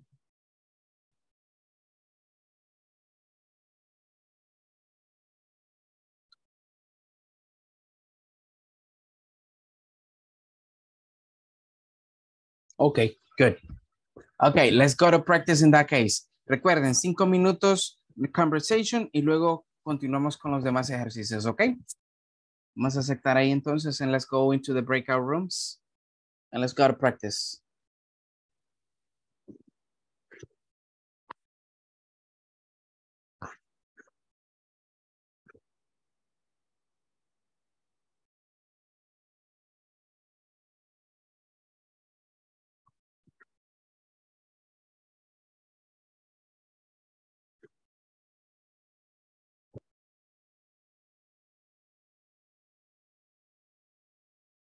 Elizabeth, Marilyn.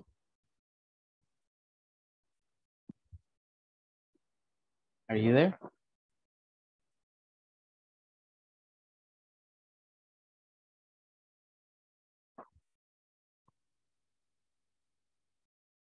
Oh, Silvia, you're back. A usted fue el que se le fue la... All right, the internet. I'm gonna send you to one group. Give me 1 second. All right, let's go to practice there. Acepte ahí, por favor.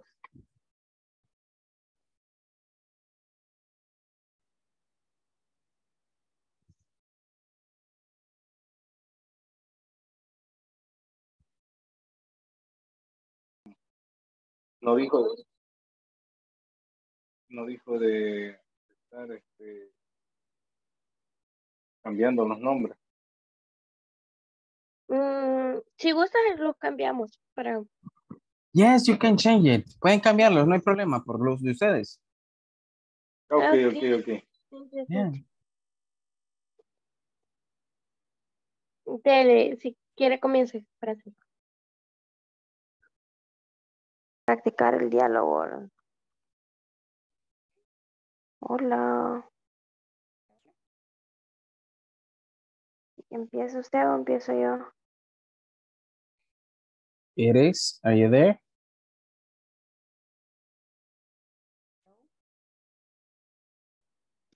What happened to her? Hola, teacher. Yeah, man, she's there. What happened, it is? ¿Qué pasó? Que estamos viendo en línea el manual. Es que creí que Marilyn estaba hablando solita. No, ¿cómo así? Okay, okay. Good. Perfect. All right, let's continue. Okay. Do you? Great. Our department work together, but the maintenance chief is in charge of directing your department. You'll be responsible to him. Thank you. Fabricio, may I call you if I need help? Sure. Okay. Una vez más. Mhm. Okay. Hi, Fabricio. Welcome to REST. My name is Carla. I am the industrial safety engineer. Thanks, Carla. Nice to meet you. I need help. ¿La leemos otra vez o ya? Porque ahí está el teacher ya, no. Ya que no lo he visto. What happened? Nos va a regañar. What happened? Name, you can go into the next exercise if you want. And I think we're gonna... Después de la lectura pasamos a la página que... No, al ejercicio 3. al ejercicio 3. Okay. Y de ahí a la siguiente página. Si tenemos tiempo, ya vamos a ver. Yeah, because 12 minutes is missing. Las preguntas son de la conversación. Exacto. ¿Quién es el responsable de...? Pero solo vamos a poner el nombre de la... Yes, en ese caso sí. Roxana, Jessica. Okay. Sería Exactly. Jessica. Sí. Safety personal in the plan. Okay, Jessica. Y how is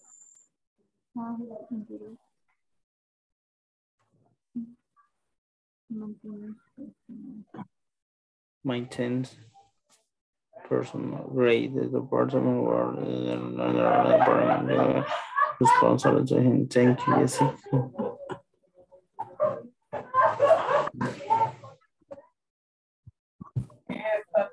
Keeping it.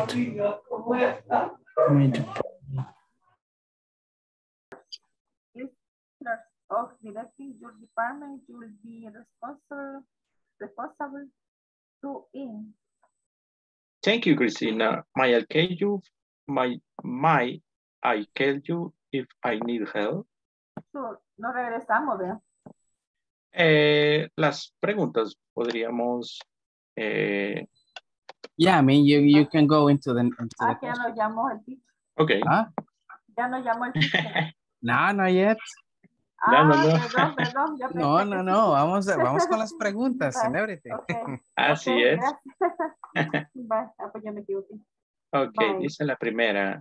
Who is responsible for keeping the safety of the...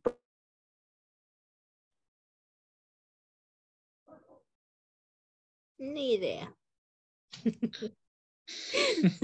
El que no tiene ni idea, Elizabeth. ¿De cuál es la primera? Estamos viendo el número 1 porque ahí está el cuadrito. De la 1. A ver, ya la 1 vamos a ver. Sería estamos viendo con... Están en las preguntas ahorita. Sí, tratamos de responderles. Vaya, pero dice, who is responsible for keeping the safety of the personnel in the plant, right? Vaya, sí. Vaya, vámonos para la conversación. Sí, en la conversación dice el departamento de Jessica. Pero también cuando se presenta, mencionan que ella está en el departamento de Industrial Safety Engineer. Exactly. Entonces, ahí tenemos. Esa es la respuesta. Ella es. Simplemente lo que me van a colocar ahí es Jessica. Entonces, nosotros íbamos a poner el departamento de Jessica. No, porque les está preguntando quién está a cargo, no cuál es el departamento. Sí, es verdad. Sino la persona, Entonces, la persona. Ajá. Ok, pongamos Jessica entonces. Exactly. Ya ves, sin Ok. complicarse. Ok.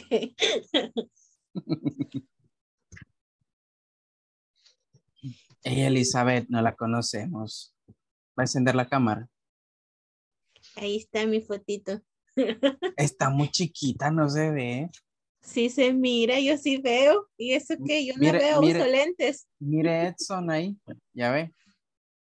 Sí, mire, también usa lentes. Sin miedo al éxito, pero ya encendió la cámara, ya ve.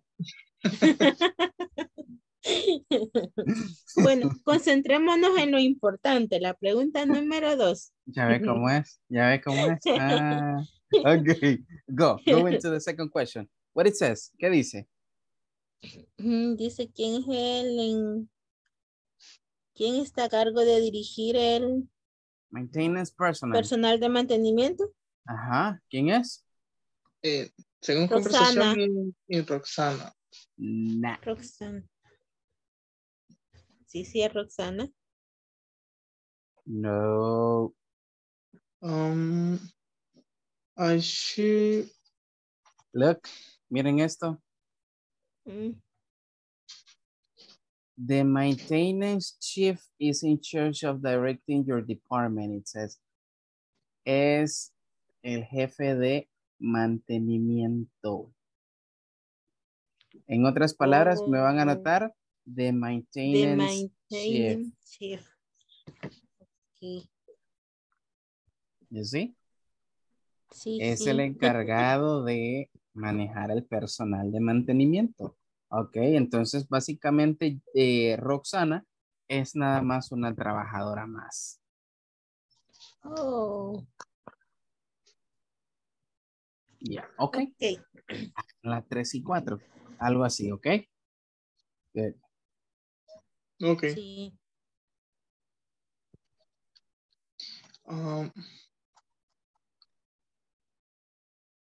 Digo yo. Hello, ¿cómo vamos? ¿Cómo vamos? Yes. Estamos acomodando. In the question. Medios trabados, pero ahí vamos. Medios trabados. A ver, ¿dónde van ahorita? Bueno, por lo menos yo. Ajá. Vamos. ¿Por dónde vamos ahorita? Hemos intercambiado ahí la conversación entre los tres. Vaya, perfecto. Ya está la conversación. Q. ¿Ya están comenzando con las preguntas o ya las hicieron? No. Ahorita vamos a comenzar con las preguntas. Ahorita ok. ya. Vaya. A modo de ejemplo, miren, vamos, les voy a ayudar con la número 1. ¿Ok? ¿Pueden ver mi pantalla? Yes. Perfecto. Va, miren. Dice la número 1. Who is responsible for keeping the safety of the personnel in the plant? ¿Quién es el responsable de mantener la seguridad del personal en la planta? De acuerdo a la lectura, ¿quién sería? Supervisor. Si ven acá dice, my name is Jessica. I'm the industrial safety engineer. All right. En este caso, como ella es la ingeniera, ok, de seguridad industrial, entonces sería Ingeniero. Jessica. Engineer Jessica. Ingeniero. Ingeniero. O simplemente me pueden colocar acá Jessica. Yes. Jessica. Exacto. Exactly. Sally. All right. Next question. For example, who is in charge of directing the maintenance personnel? ¿Quién es el encargado de dirigir el personal de mantenimiento? Supervisor. Supervisor. Ahí sería Jessica otra vez. No. Jessica. No, y Jessica. My department, dice la responsable. Roxana. Tampoco. No. No, espéreme. Mire. Aquí dice, ahí sí dice, I'll be part of the maintenance department. Seré parte del departamento de mantenimiento, dice Roxana. Will I be responsible to you? Estaré a cargo de ti, le dice a Jessica. Great. Y le dice Jessica, genial. Nuestros departamentos están o trabajan juntos, pero de maintenance chief, pero el jefe de mantenimiento está a cargo de dirigir tu departamento. Entonces, ¿cuál sería? The maintenance chief. Ahí lo tienen en pantalla seleccionado. Maintainer personal. Person. The maintenance chief. Ese sería el encargado. Entonces, bajan a la pregunta y ponen the maintenance chief. Acá. Maintenance chief. All right. Good. Háganme la 3 y 4 y luego bajamos a la siguiente, ¿ok? Salud. Adult. En la parte de la pregunta, ¿cuál es la responsabilidad de Roxana? Ajá, exacto. ¿De qué es responsable Roxana? De la industria. Departamento. Department. Encargada del departamento. De mantenimiento. Our department work, dice. Together about the mantenimiento. Ajá. Encargada del departamento. No. Encargada. No.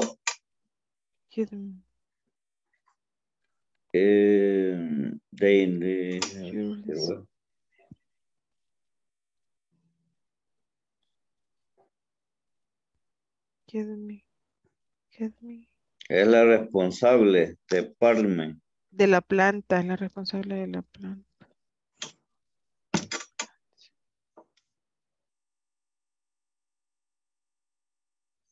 Es la jefe de planta. ¿Quieren que les traduzca The como el safety of the plants. ¿Quieren que Por favor. ¿Quieren que les traduzca qué es lo que quiere decir esa pregunta? Sí. Vaya, dice, ok, ¿quién es responsable de Roxana? O de manejar a Roxana. Jessica. No. No. No, porque Jessica es encargada del departamento de seguridad. Exacto. Y Roxana es de mantenimiento. Es cierto. Tiene razón, teacher. ¿Quién sería entonces?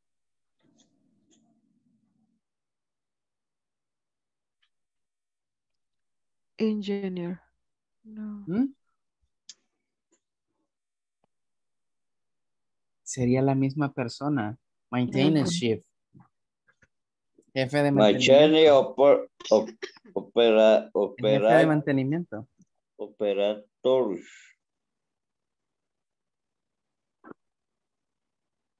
All right.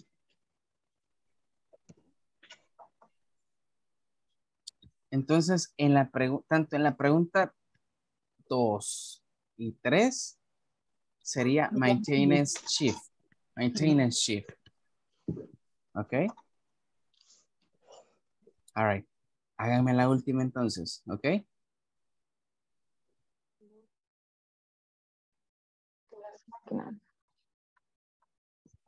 How are we doing? ¿Cómo vamos? Bastante bien. Pretty cool. Yeah, man. That's nice. Who is responsible for repairing the problems of the machines? Ooh. Maintenance person.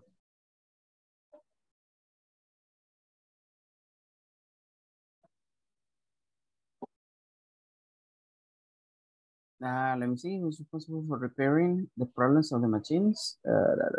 Drivers, machine operators, supervisors, safety engineers, maintenance, personal, financial, for manager. Assemblers. ¿Y assemblers? Sí, porque, de verdad.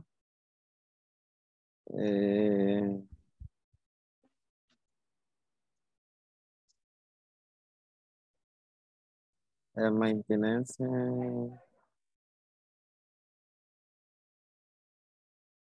No sé si se refiere a mantenimiento en general del edificio. Y assembler. No, pero como dice de máquinas, los problemas de las máquinas. Entonces, machine operator. No, pero es que esos son los operadores de máquina. Ajá. Ellos solo se encargan de operarlas.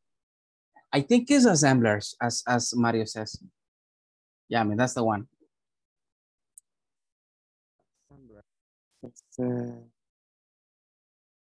Assemblers. Tengo una fuente, pero no me sale de la boca. What? All right. Listen, miren, prácticamente ya llegamos a las 10:02. Nos vamos a quedar hasta acá y creo que mañana vamos a continuar con esto, ¿ok? Because time is not really enough, ¿ok? Bien. Okay. Vamos a ir a la sala principal porque si no se me van a desesperar los otros. We're gonna go back there. All right. Okay. See you there.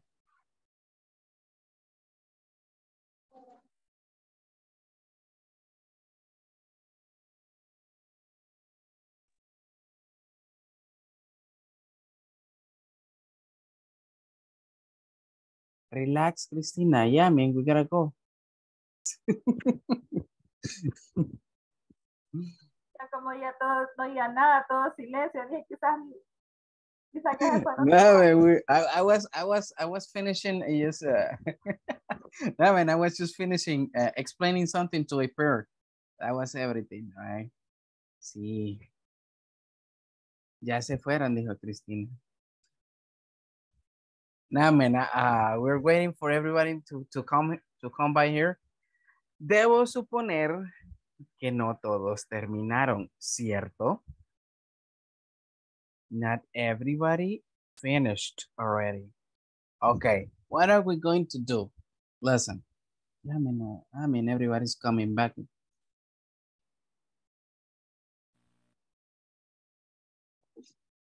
All right, guys, listen. Debo suponer que no todos terminaron. ¿Hubo alguna pareja que terminó? Psst, otro nivel, miren, Cristina, Francisco, que terminaron, You see? And everything. Okay, cool, perfect. Listen, we're gonna continue with this thing by tomorrow, okay? Vamos a continuar con esta parte en mañana, la vamos a terminar y le vamos a dar, la vamos a revisar, okay? Because, I mean, it's late right now and we're not gonna continue, you know, like I'm not gonna have you more than 10 in here, okay? Entonces, para mañana igual vamos a tener entonces la práctica de la pequeña conversación que estuvieron practicando, ok. Y luego vamos a revisar las preguntas y luego la siguiente página que estuvieron trabajando, ok.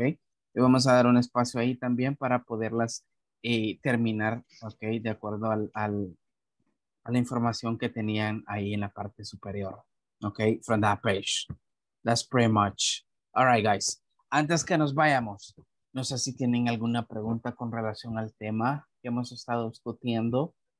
Algo que no haya quedado del todo claro. Any structure, something for you? No. All right. Iris?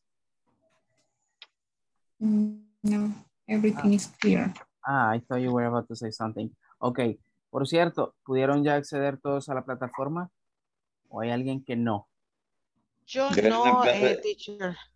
Ya empecé a hacerla ya, teacher. Perfecto. Norma, ¿usted no todavía? No, la verdad que ahorita, gracias a Dios, pude hacer la actividad porque Cristina me mandó un screen de la página. Así que por eso soy bastante desorientada. Una pregunta, Norma. ¿Usted ya está en el grupo de WhatsApp? Sí, me incorporaron como a las 8:30. Ok, vaya. Mire, lo que voy a hacer es que todavía no tiene el manual, ¿verdad? Nada de eso. Vaya, perfecto. Le voy a enviar el manual. Cuando termine la clase, le voy a enviar el manual para que usted lo pueda descargar y tener ahí. La información ya se la mandaron, no se la han mandado por correo. Por correo no. Solamente me mandaron un mensaje diciendo que en este grupo y que me incluyera, más nada. Ok. All right. Listen, hagamos algo. Me manda su nombre completo en el grupo o por un mensaje ahí para hacer el reporte, ok, con su nombre completo y ellos sepan de quién es, a quién me estoy refiriendo para que puedan darle acceso a la plataforma, ok. Debo suponer que igual el mismo el mismo correo y contraseña, Norma, será para entrar a la plataforma, el mismo que usó en el módulo 2. ¿Ok? Módulo 2. Ajá. No he estado en el módulo 2. ¿Este sería su primer módulo? Sí, correcto. Ah, ok. All right. Entonces igual, mándeme su nombre para yo hacer el reporte, ¿ok? Y poderle enviar ya con su nombre completo para que se puedan contactar con usted. Y le den las credenciales para poder acceder a la plataforma, ¿ok? Ok, gracias. All right, perfecto. Aparte de Norma, ¿alguien más? Bueno, debo suponer que todo está perfecto entonces. Okay, guys. I'm going to pass the attendance list and that's going to be everything for tonight. Just give me 1 second. Edson Mariano. Present. Okay, good. Gabriel Esaú. Gabriel, all right, creo que no se conectó. Jocelyn Yajaira. Ah, sí, okay. Hay otra Jocelyn, bien decía la otra Jocelyn. All right, but she's not here. Judith Maribel. Judith, puesto que ni Gabriel ni Jocelyn están acá, now I'm going to have the 10 minutes feedback with you, okay? Today, after class. All right. Carla Ivania. Okay, good. Carla Lorena. I'm here, teacher. Okay, perfect. Catherine Guadalupe. Present. Okay, perfect. María Elena.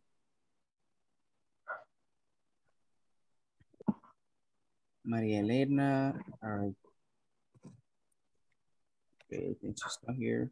Marilyn Alejandra.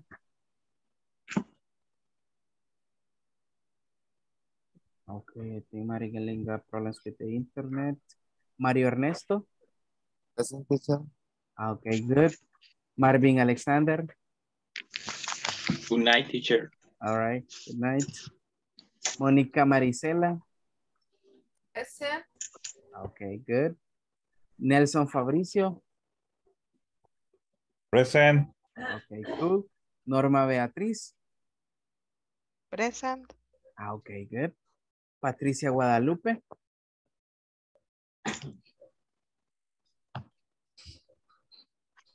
Patricia. Okay, I think she got problems with the internet too. Roberto Emilio. Present, teacher. Okay, good. Ruth Guadalupe. Present, teacher. All right. Santos Cristina. Present, teacher. Good night, teacher. Good night. All right. William Alexander. Got connected. Jocelyn Stephanie. Good night, teacher. All right. Good night. Juan Ricardo. Present, teacher. Okay. It is Cecilia. Good night. Good night. Present, teacher. Okay, perfect. Ana Silvia. Present, teacher. Okay. Francisco Ernesto. Present, teacher. Good night. Good night, mister. And Abigail Elizabeth.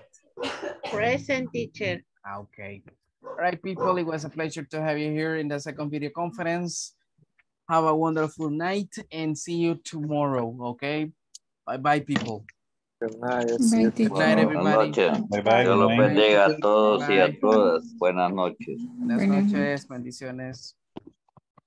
Bye-bye.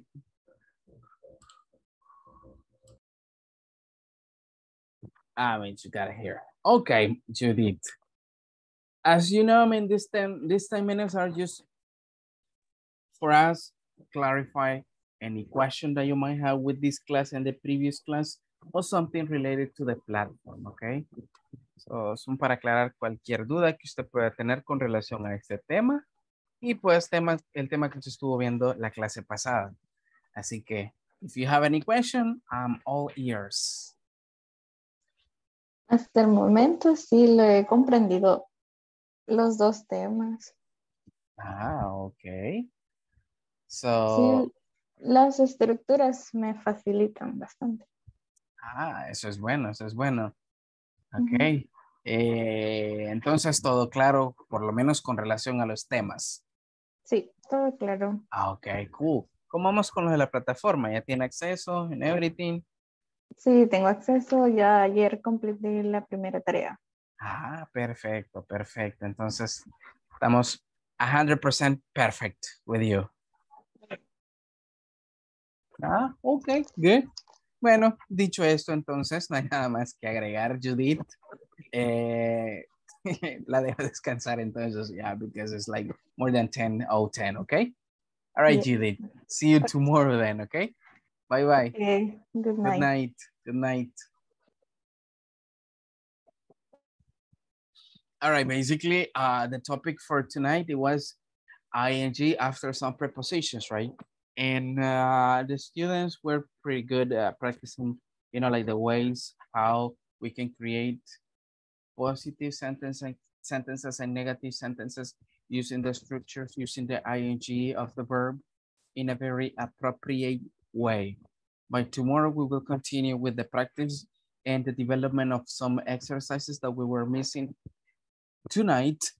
Okay, just, to continue with the topics, right? So see you in the next video conference. Good night.